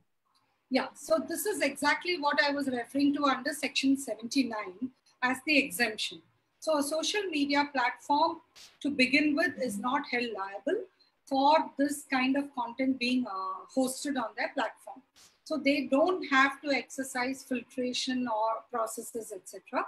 However, once it's brought to their notice through a government order or a court order, and if they continue to host it, then they are liable.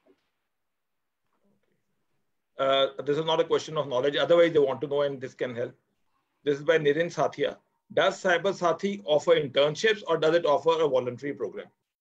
Well, Cyber Sathi is a not-for-profit initiative of mine. So yes, of course, we welcome interns who can contribute to the cause. And we will be, people will have to write in through the site.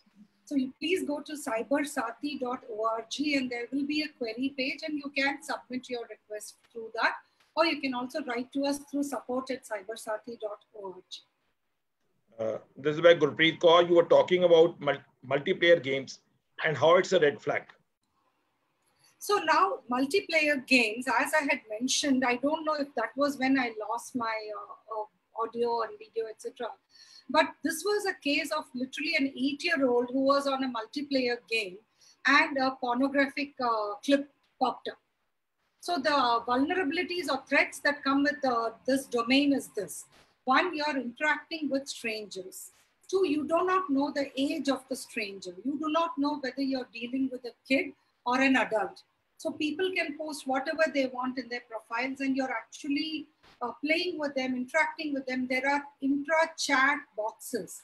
So when one instance, I don't know if you people recollect the 2015, if I'm not mistaken, Paris attack.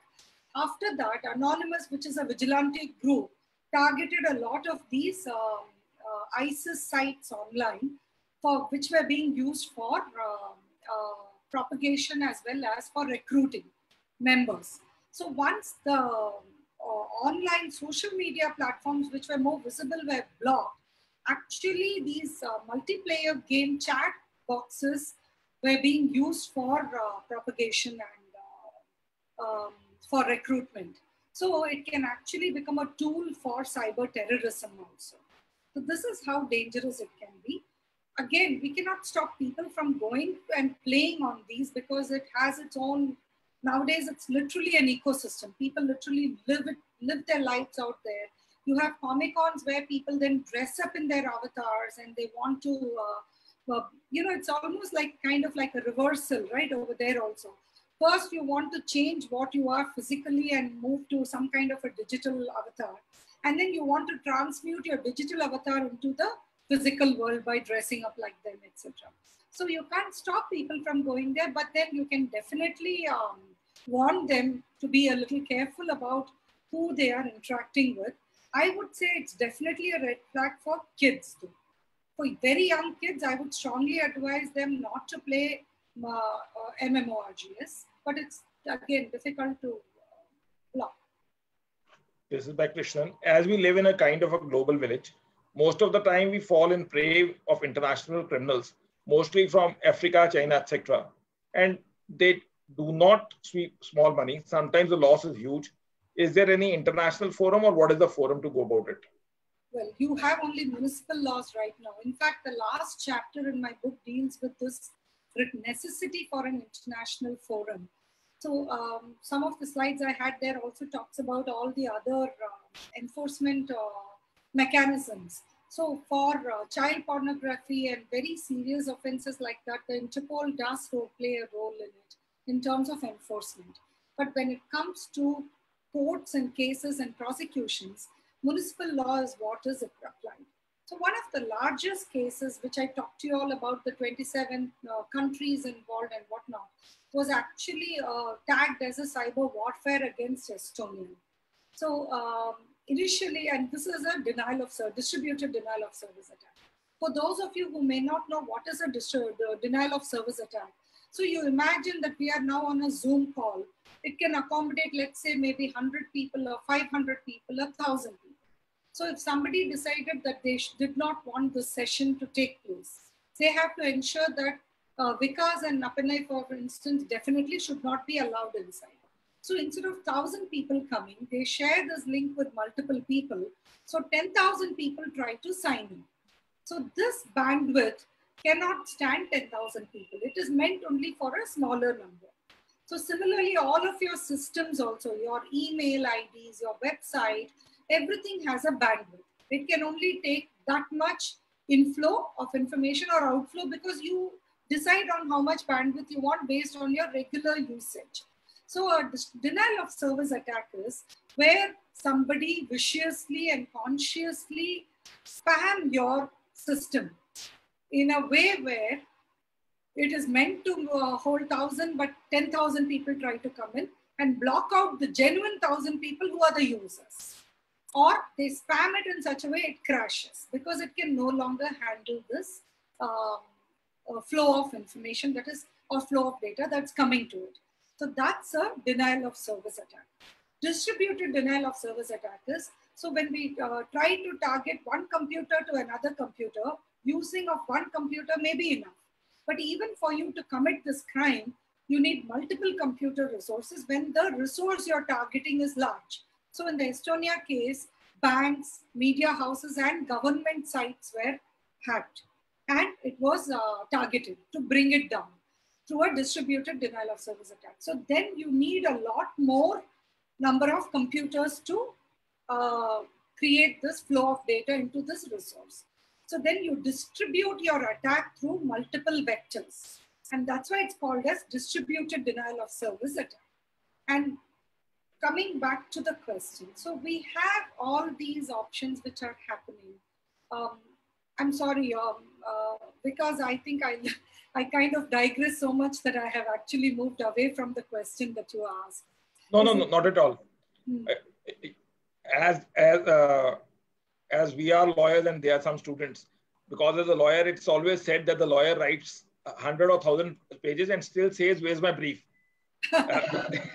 So to assimilate the brief for any lawyer, the students who are participating with us in the National Law University, or for that matter, anyone, they would have to get assimilated at least to this thing, that brief doesn't actually mean brief. It will always run into thousands of pages. Well, I call myself the tributary of stories, so I try to patch in as much as possible in terms of information here. So, yes. But so, tributary, you would always appreciate tributary is always flowing out of a river which is always full of knowledge. So there cannot be a tributary, otherwise it will be a lake, and that too artificially created, and artificial lakes invariably dry up. And that's the source of knowledge also. Unless you are not a perennial source of knowledge, you are bound to be blocked down somewhere. And this is by no names written 1+5T asks, is it possible to have a punishment for the cyber crimes, especially in cases of trolling, etc., in a virtual world? Yes. So this also ties in with what I was mentioning earlier also. So one, you don't need a specific law with, say, cyber trolling or cyber bullying. depending on the kind of messages that are being used by the trolls, you can rely on general laws to initiate action against them. So there are two different kinds of trolling offenses that we come across generally. One is targeting individuals, which is what I talked about predominantly. But the other is also targeting businesses. So many times we have noticed that a lot of these trolling accounts are actually set up, fake accounts are set up to target businesses. And we realize that it could be something that could have been instigated by a competitor. And those are a little bit more difficult to track because they'll keep jumping from one ID to the other. But all of these can be tracked and can be made liable. What you have to look out for if you are a practitioner who is planning to file a complaint is that you have to see where is the dishonest or fraudulent intent. And again, this brings us back to what I started off with. Remember first principles.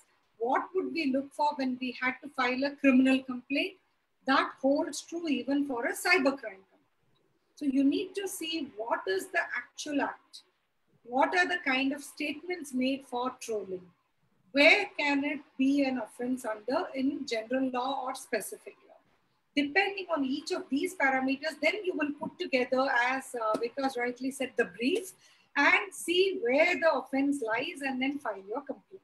If you're the victim, similarly, you'll have to look out for this. So this is why I call it the cyber jigsaw, because we have to always keep moving between general laws and special laws.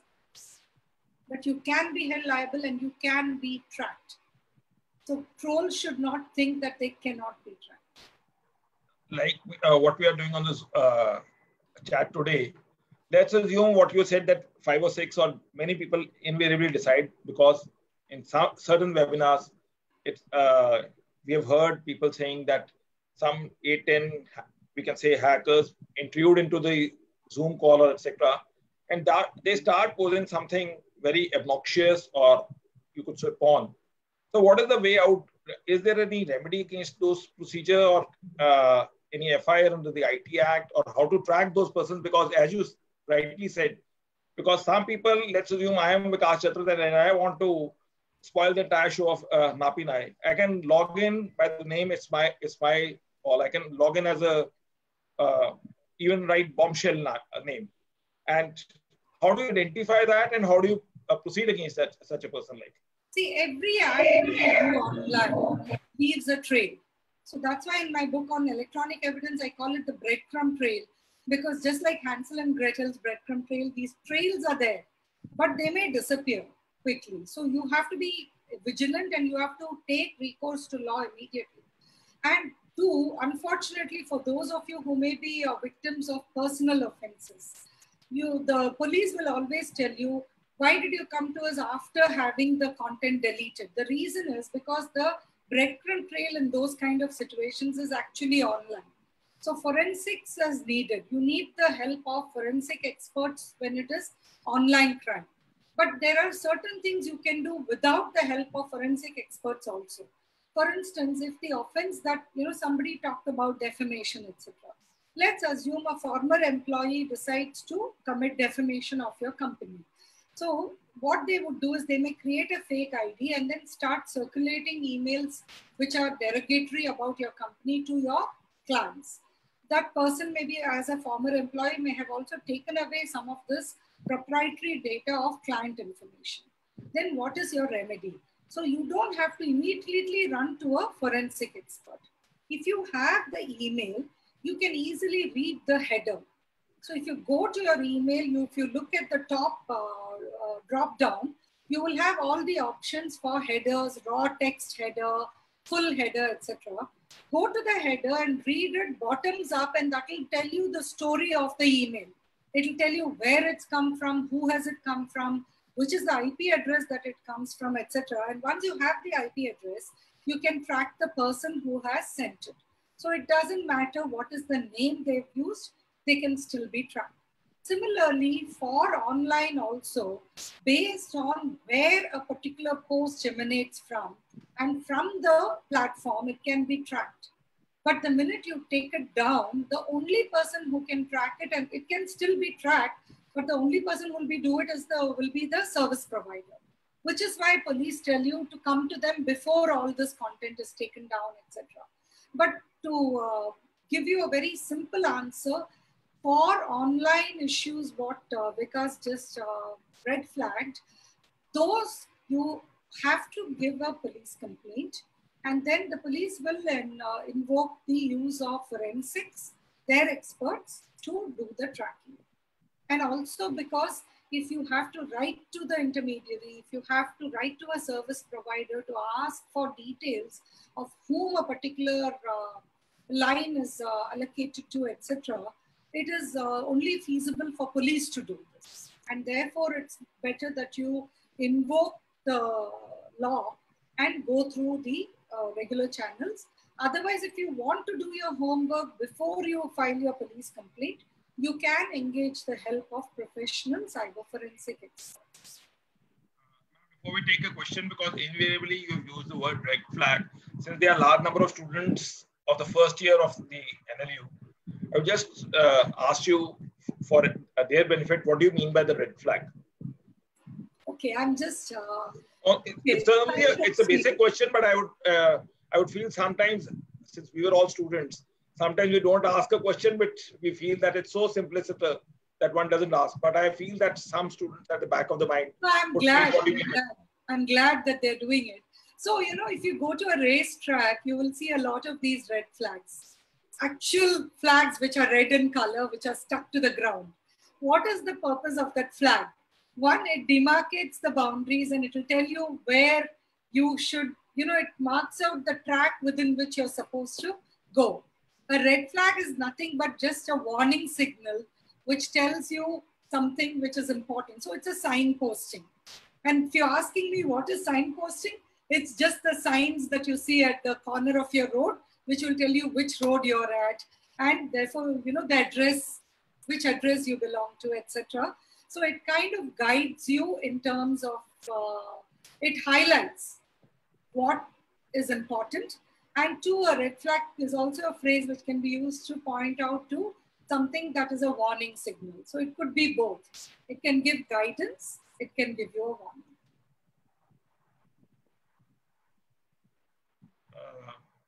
Nowadays, the call recording is inbuilt. Again, the same question. It says the call recording is an inbuilt app in large number of smartphones. What is your view on that? I'm sorry? Nowadays, he says, this is by Mihir Purohit. Nowadays, the call recording is an inbuilt application in the smartphone. What is your view on that? I mean, like I already said that recording is not really. Okay. Nirin Sathia, what is your opinion on digital literacy, cyber security awareness, and internet etiquettes as a part of the academic curriculum? What is your take on that? Very, very important. And that's precisely why I started Cyber Sathi, because literacy and digital literacy are two different things. Today, we are talking about digital India. We're talking about digital payments, and we are pushing our populace towards, in fact, one of the slides which I have is one of my favorite quotes from my book. I will just paraphrase it here. The technology is moving us with, you know, at a very fast pace towards a precipice with no brakes, no plans, and no safety mechanisms, right? So here we are speeding along like a fast car. And I always use this one picture to explain this quote, that of a fast car. And I will say that, would any of you get into, you know, I can offer you a Ferrari, Lamborghini, name your favorite car. I can offer it to you and say that you will drive it, but without a brake. Would you take me up on the offer? You would not. Because without the brake, the fastest of cars cannot be speeded on, right? It's the brake which ensures that protection, which allows you to speed. So I always tell people that law is actually that brake. Digital literacy is another brake. So you need digital literacy before you rush in without a plan into digital spaces. And I'm hoping that through Cyber Sathi, we are able to provide this platform of at least some literacy because there can never be an end to it. But we had to start somewhere, and that's what we've done with this domain. There is one question which I want to take before the session runs out, because I was scrolling bottoms up. I think you're scrolling top down. So if I may answer that question before you post the next. No, you can do that. You can do that. So somebody has asked, is the administrator of a WhatsApp group liable for dissemination of a fake or cruel video, etc.? Because this is something. That's the message which invariably everyone wants to know. Everybody wants to know. And the smile on the face of the Vice Chancellor shows that you have actually hit the bullseye. So that's why I didn't want this running out of time before you can see the ma'am's glee. That goes without red flags also. Yeah. So here is my answer to it. If you read the law very clearly in terms of who's an intermediary and what is their liability, 100% according to me, an intermediary, an admin of a WhatsApp group is not an intermediary. Therefore, you cannot hold them liable as an intermediary in terms of vicarious liability also. Unfortunately, what is happening is, because these are all the phrases which are being used very loosely, people are just assuming merely because the word administrator is being used, somehow there seems to be some assumption even with courts or police that they are liable. Secondly, vicarious liability, everybody seems to have forgotten that there is no concept of vicarious liability in general law. I'm talking about criminal law, sorry, to make it more precise. The concept of vicarious liability in criminal law was through a deemed fiction, which is in special laws. If you remember the bird's eye view I put out, under the IT Act also you have a provision of vicarious liability, and that again is of offenses by companies. An individual who is an administrator of a WhatsApp group is not a company and cannot be covered under 85. That only leaves the intermediary. If you look at 2W, if I'm not mistaken, the definition of intermediary, it is very clear in saying that it is somebody who is receiving, storing, processing, etc. of data on your behalf. An administrator of a WhatsApp group is not doing that. An administrator of a WhatsApp group cannot put up a notice as is mandated under Rule 3 or the intermediary rules. So and most importantly, an administrator of a WhatsApp group cannot delete the content. So there is no concept of takedown, which is an inherent part of 79 and the responsibility that goes with it, a legal responsibility. So with all these issues around it, how do you hold a WhatsApp administrator liable? It is totally incorrect. So today we already have a precedent law also, which unfortunately gets missed out. The Delhi High Court, but this was in a civil case. The Delhi High Court categorically laid down that a WhatsApp administrator is not liable as an intermediary, but that was in a civil case. We may have to wait for a criminal case precedent to come forward, but until such time, I hope discretion will prevail in not making them liable. If I think I have caused a lot of smiles in all the young participants in this session, here is a little, again, red flag, right? You may not be liable as an intermediary, but you can be held liable for your individual action. So when we take the same boys' locker room case as an example, I'm not saying this is the facts of the case.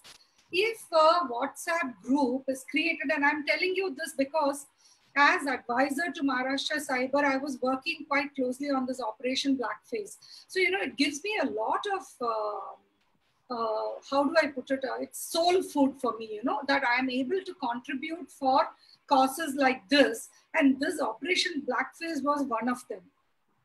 We had to work for a very long time to ensure that it was not just something like in a movie thing, where you get some information and you can do something overnight. You need to do a lot of preparation and planning, particularly from a legal perspective, to ensure that the prosecutions will be sustained. So one of the things that came up, and that's what I'm linking over here, is that there are actual WhatsApp groups that are formed with the sole intent and purpose of disseminating child sexual abuse content.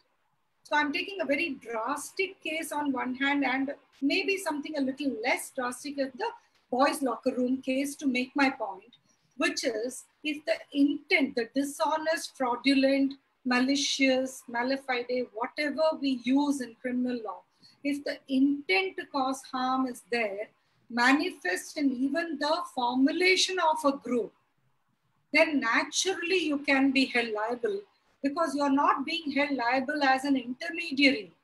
You're being held liable for your own action. So please don't forget this aspect, because everything that we discuss in terms of intermediary, vicarious liability, etc., by the way, they are two different constructs. They're not the same construct. When we talk about all of these, we tend to forget that you are liable for your own action. So if you have facilitated something, knowing fully well this was the purpose of it, and that purpose is a criminal purpose, then you cannot shy away from your liability. And this has nothing to do with intermediary or otherwise. And this is the distinction which I feel police are also missing when they blindly move against administrators of WhatsApp groups instead of individual violators. So this was one thing I definitely wanted to cover. And another aspect, I do not know whether any question has come up on it or not. But again, keeping in view the intent and purpose of this session, if I may take one more minute to address one issue, which I'm sure is top of the mind for particularly all the youngsters, because of the Supreme Court's judgment also on the cryptocurrency aspect. One, even before that judgment, it was not illegal and there was no ban in India with respect to cryptocurrencies. But what the RBI circular said merely was, banks and payment systems cannot be used for cryptocurrency transactions. That is all it said. So pre and post the IAMAI decision of the Supreme Court, nothing has really changed with respect to the situation with respect to cryptocurrencies in India. However, here is my word of caution on it. When you want to dabble in new things, when you want to experiment or be adventurous, it could be in cryptocurrencies, it could be even with respect to the kind of videos or photographs you take separately or with your partners, etc. Remember, in the digital domain, there are a lot of hits and misses. There are a lot of pitfalls, there are a lot of vulnerabilities, and definitely a lot of threats. So be cautious about it. Cryptocurrency is something that is ephemeral. I'm not saying it's illegal, it is not. So please read my articles on this. And there's also a 4-part interview that a Japanese publication did with me, which I think may give you some guidance on that. I've said it is not illegal, but be cautious, because tomorrow you may face a ban and there is no liquidity in cryptocurrency. So you enter, I usually joke saying it's like Hotel California. You can enter, but you may not be able to exit, you know? So be very cautious when you're doing all this. All the other aspects which I talked about of getting adventurous about taking photos, videos, etc. Remember, the digital footprint is always there. So if you're going to experiment, always take into account the pros and cons that go with it. Exercise logic, exercise caution. If you have been experimental and where there may be a change of circumstance, where for instance your relationship status may change, apply some caution in terms of ensuring that hygiene is maintained, cyber hygiene is maintained. I call it part of cyber hygiene, you know, so you know that these can be used against you if something is there. I'm not talking about criminal acts. I'm talking about sharing of some personal videos or, you know, content like that. Make sure those are cleansed, because don't assume that, you know, don't fall prey to blackmail later. Don't allow for people to extort you. And finally, morphed pictures. Today, everybody knows there are deep fakes, there are morphing, there are fake videos, there are fake images, etc. So merely because somebody has created that, don't do what a Vinupriya did down in the south. She unfortunately committed suicide when she was faced with a situation like this. She was a brave heart who actually gave a complaint. The police did not act immediately or fast enough. And when another photograph was uploaded and she thought that people did not believe her when she said it wasn't her photograph, she committed suicide. So don't let's not have these kind of scary stories out there. Have faith in the systems, take recourse to the systems because you have remedies in law. You just have to be patient and you have to allow for the system to do its work. So either we can close with this for the sequel, or if you have one last question, sir. One, Mr. Pandya wanted it. Two, there's one question on the Facebook, which I found it's good. Three, there's one question on the chat box. So we are taking liberty, like you said, that sometimes you feel that once there is a speaker who can actually give insights, so that. Sure, sir. I'm just reminded of that ad, Ye Dil Mange More. So once you have a speaker, you know that who can actually give the insights in the right perspective. Two questions definitely come across. This is our experience during all these webinars. Either the speaker has given the full knowledge, then people don't ask questions, or they ask too many questions because they know that the speaker can answer it. So there are only two situations where there are a lot of questions or no questions. There's no midway. So so many questions coming forth, people feel that yes, there could be an insight. One I am taking, first I will ask Mr. Pandya to ask a question. He's a senior advocate and a former president of the Gujarat Bar Association. Over to you, Mr. Pandya. Yes. It was indeed a very wonderful session. I really enjoyed because we are digitally challenged people, our generation. So we are not that good in this cybercrime and all those things. But fortunately, I had an occasion to challenge the internet ban in Gujarat and even PUBG ban by taking recourse of section 144 of CRPC. And our basic contention was that the procedure of Information and Technology Act was not followed, and other aspects of constitutional importance, that freedom of speech and expression was being taken away. But somehow we did not succeed. So I just wanted to know your view on this. Gaurav Vyas case? Gaurav Vyas case, I appeared, yes. Oh, wonderful. I always rely on that when I talk about why you cannot use 144 in situations like that. And I was really hoping that in Anuradha Bhasin's case, the Supreme Court would address it. Unfortunately, it didn't. It's a privilege to meet you like this, sir. Thank you very much. Thank you. Ma'am, this is by Praveen Selvraj. Ma'am, could you address this question? Police is arresting. Pandya has not completed his question. Sorry. No, my question, I just wanted to know your view on this. What is the possibility of upholding this argument that our say is that section 144 is not meant for this internet ban and PUBG ban. Even PUBG ban we challenged, but the PIL was dismissed at the threshold. And or before that notification was withdrawn. See, there are so many legal ways. If they want to ban, if they want to block, there is a legal way available. Why all these shortcuts? According to me, 144 was a shortcut which was bound to fail. And I really hoped Anuradha Bhasin would have answered that. In fact, I've also written an article on this, I think, which is on Cyber Saathi, where I've said that it could have gone the last mile also in completing that. Unfortunately, they stopped short. So, yes, we don't have... In fact, our arguments were not noted in the judgment. We elaborately argued for about 1 hour in Gujarat High Court. But somehow all the arguments were not noted and they were not dealt with. So perfunctorily it was dismissed without debating much aspects on the freedom of speech and expression and other aspects. Absolutely. So this is what my opinion is, or my take on this. We cannot shy away from something merely because it's new and we are scared. So if you look at all these bans and all these blockages, predominantly what are we doing? Just like the lockdown in India, I'm not saying the lockdown was not necessary. Of course, I'm here, hale and hearty, being able to talk to you all without being affected by COVID thanks to the lockdown maybe. But what we are doing is, because we are scared of something new, we seem to be saying off with its head, right? That cannot be an answer to every problem. We have to evaluate and have a more balanced view when going forward. If India should not have this negative tag of being the internet blocking capital, of being not too, freedom of speech friendly, etc., which is actually a wrong message.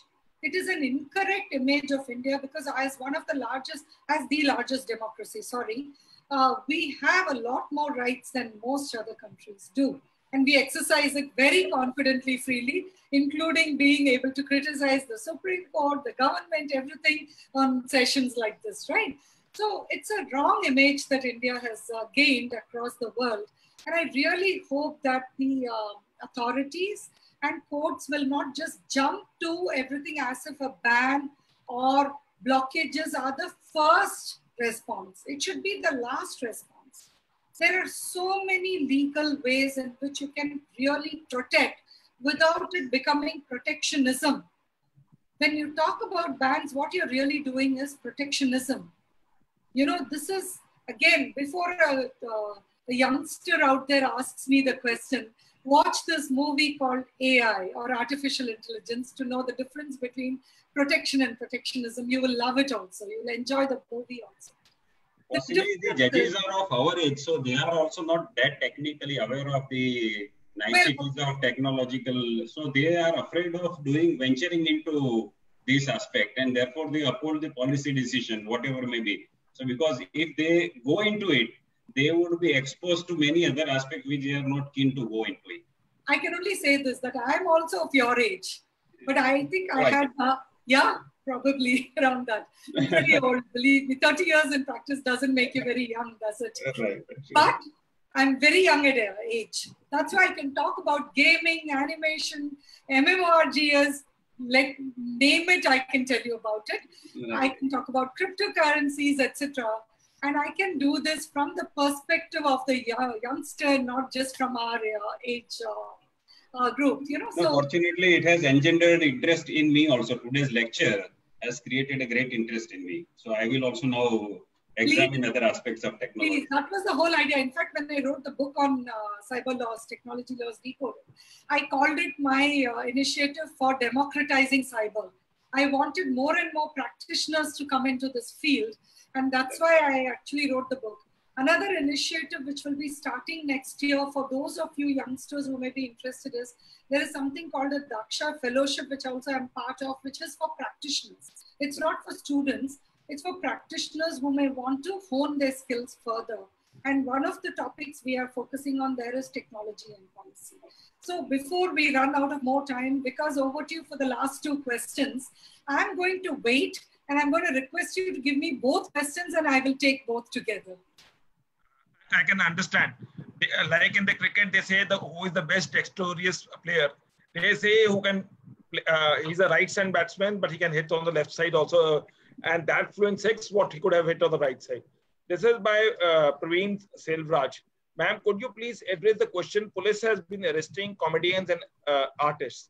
How court differentiates the content from the artistic or humor work?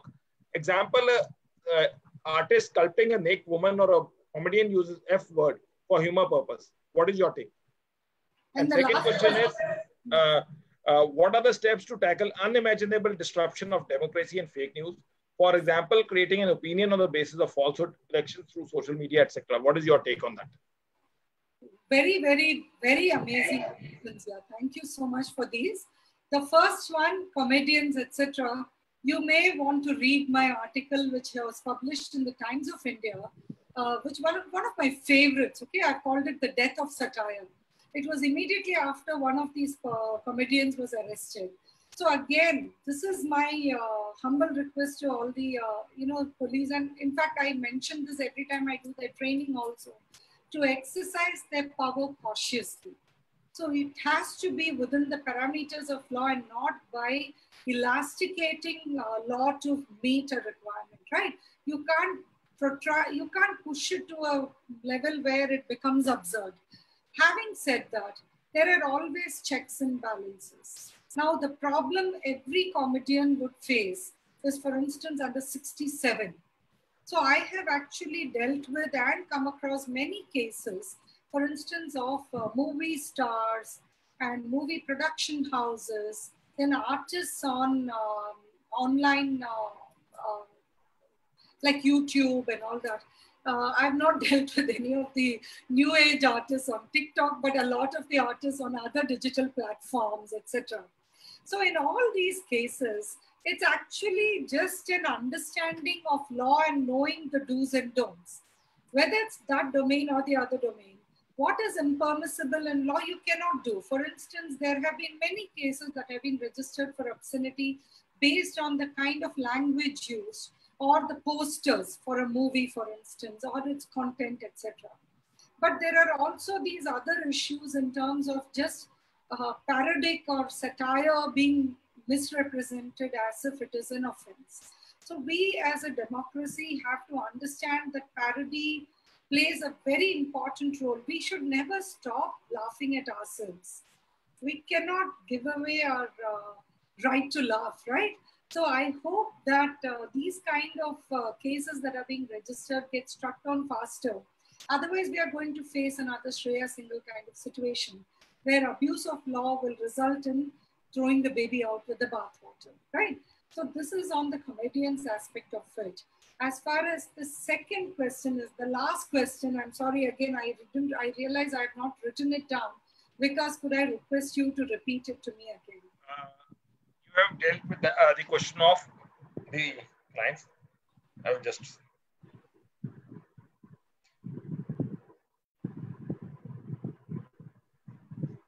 In fact, it was on the Facebook. Somehow it is best. Be that as it may, we are coming on a next webinar. We will try to connect with that. And at least I can say, and I can also vouch on the WhatsApp privately, because the professors, etc., they are saying that we would like to have another session. And they are beyond the, like we have a title of Beyond Law-CLC, we have participants beyond the National Law School, a National Law University. That itself shows the people were aware of the fact, and God has been kind enough. People know that we bring speakers who have immense knowledge which can be shared. And I will request the Vice Chancellor, Professor Vinay Kapoor Mehra, to give insights. Before that, tomorrow we have a session, as everyone knows. Tomorrow's title is, I'm just telling, because the title has to be correct. Overview of Second Civil Appeal. Like the title is Second Civil Appeal of CPC, as well as Punjab Act. Though we have captioned that as Second Civil Appeal, though in Punjab, Haryana, we call it as a regular second appeal. Deliberately, we have kept the caption because it would cater to all India participants who can have the insights as to how the civil appeal is to be decided upon. We would be having two speakers amongst us tomorrow, Mr. Amar Vivek, who is a former Additional Advocate General Haryana, and Mr. Lokesh Singhal, he's a Senior Additional Advocate General Haryana. So do join us for tomorrow's webinar. Before I will formally wind up the show, I will ask Professor Vinay Kapoor to give the insights on the basis of which, when at the first brush, we had a discussion, she said that we have to connect with the students. But the way you assimilated the facts, it was a very good connection, not only for the students, but like Mr. Pandya said, and in law, what we commonly say, that as a lawyer, you will always be a student of law. So the only subtle difference, because they say the lawyers only play with words, they say once you are studying, you become a law student. And once you are into the profession, you become student of law. And they say as long as you are a student of law, you would continue to reach. And I often speak, and on this platform, just as G.S. Singh we had come, he said that the only way to reach top is continue to reach stairs one day, each day. And the moment you stop going on the stairs, there's only one option left, you have to climb down. And that's everyone is sure. It's not like a Sensex which can go down and come back. It has to only go down and slide down. Over to you, Professor Vinay Kapoor, who helped us to connect a session. And I would share with you, this was our first session when we took it at 1 p.m. because you said it was a hectic schedule, but I knew that Saturday, a weekend is generally, though because of lockdown, the mindsets have totally changed. It's very difficult to connect with the people, but people have actually latched upon and they have continued. Over to you, Professor Vinay Kapoor. And in fact, Beyond Law-CLC is also happy to be a knowledge partner with a university of so much repute. That is Dr. B.R. Ambedkar National Law University, Sonepat. And in fact, she's the first Vice Chancellor, according to my information. Over to you, Professor Vinay Kapoor. Thank you, Mr. Vikas. It has been a very good experience of listening to Madam Nappinai She has a command over the subject, and I was wondering that she, without looking over any paper, and she was just keep on speaking, and she can speak, I think, for 10 hours without a break. And I was looking at the watch, and it is about 2.5 hours, and there's nothing like fatigue on the face. So really, she is a young lady. She's with the good practice of 30 years, but I'm wondering with the strength and the vigor she is working for it. And I'm really thankful that she has given a lot of information, not only to the students, but to the teachers and the lawyers, advocates, because this is the subject is really new subject, and we don't want to touch it, saying that this is not our field. So we just keep on shunning it. But that's true what Vikas has said, that if we don't grow, then we stop. Our growth is stopped. So we have to be student of law even after we have retired. Otherwise, we cannot grow. Every day there is something new happening, and law has to keep its pace with the new challenges and new things happening around us. So I'm also thankful to Vikas for providing such a knowledgeable speaker to us. So we'll be continuing such sessions in future too. So this was our new first venture, but this was a very good experience. I'm thankful to all other experienced person who has really joined this session, like Mr. Pandya and Justice Kusin. So thank you, everyone. So thank you everyone who stayed connected with us. Only on 2 lighter notes, we will wind up the note. As ma'am said, Nappinai ma'am is too young. In the lighter vein, they say that the girls and women have only 3 stages: young, very young, and very, very young. So we have all to figure in where ma'am fit in. And as we all said, after that insightful session, as we said, that the only way to move forward is you have to learn knowledge. As they say, the flowing water would always be more clearer than the water which is stagnant, number one. And the flowing water would always cut through the rocks, but the stagnant water will never do that. So the only way to move forward is to move forward with the knowledge, and even during the lockdown, the only way forward is to share the knowledge. As we always say, sharing is caring. So thank you, ma'am, both of the ma'ams.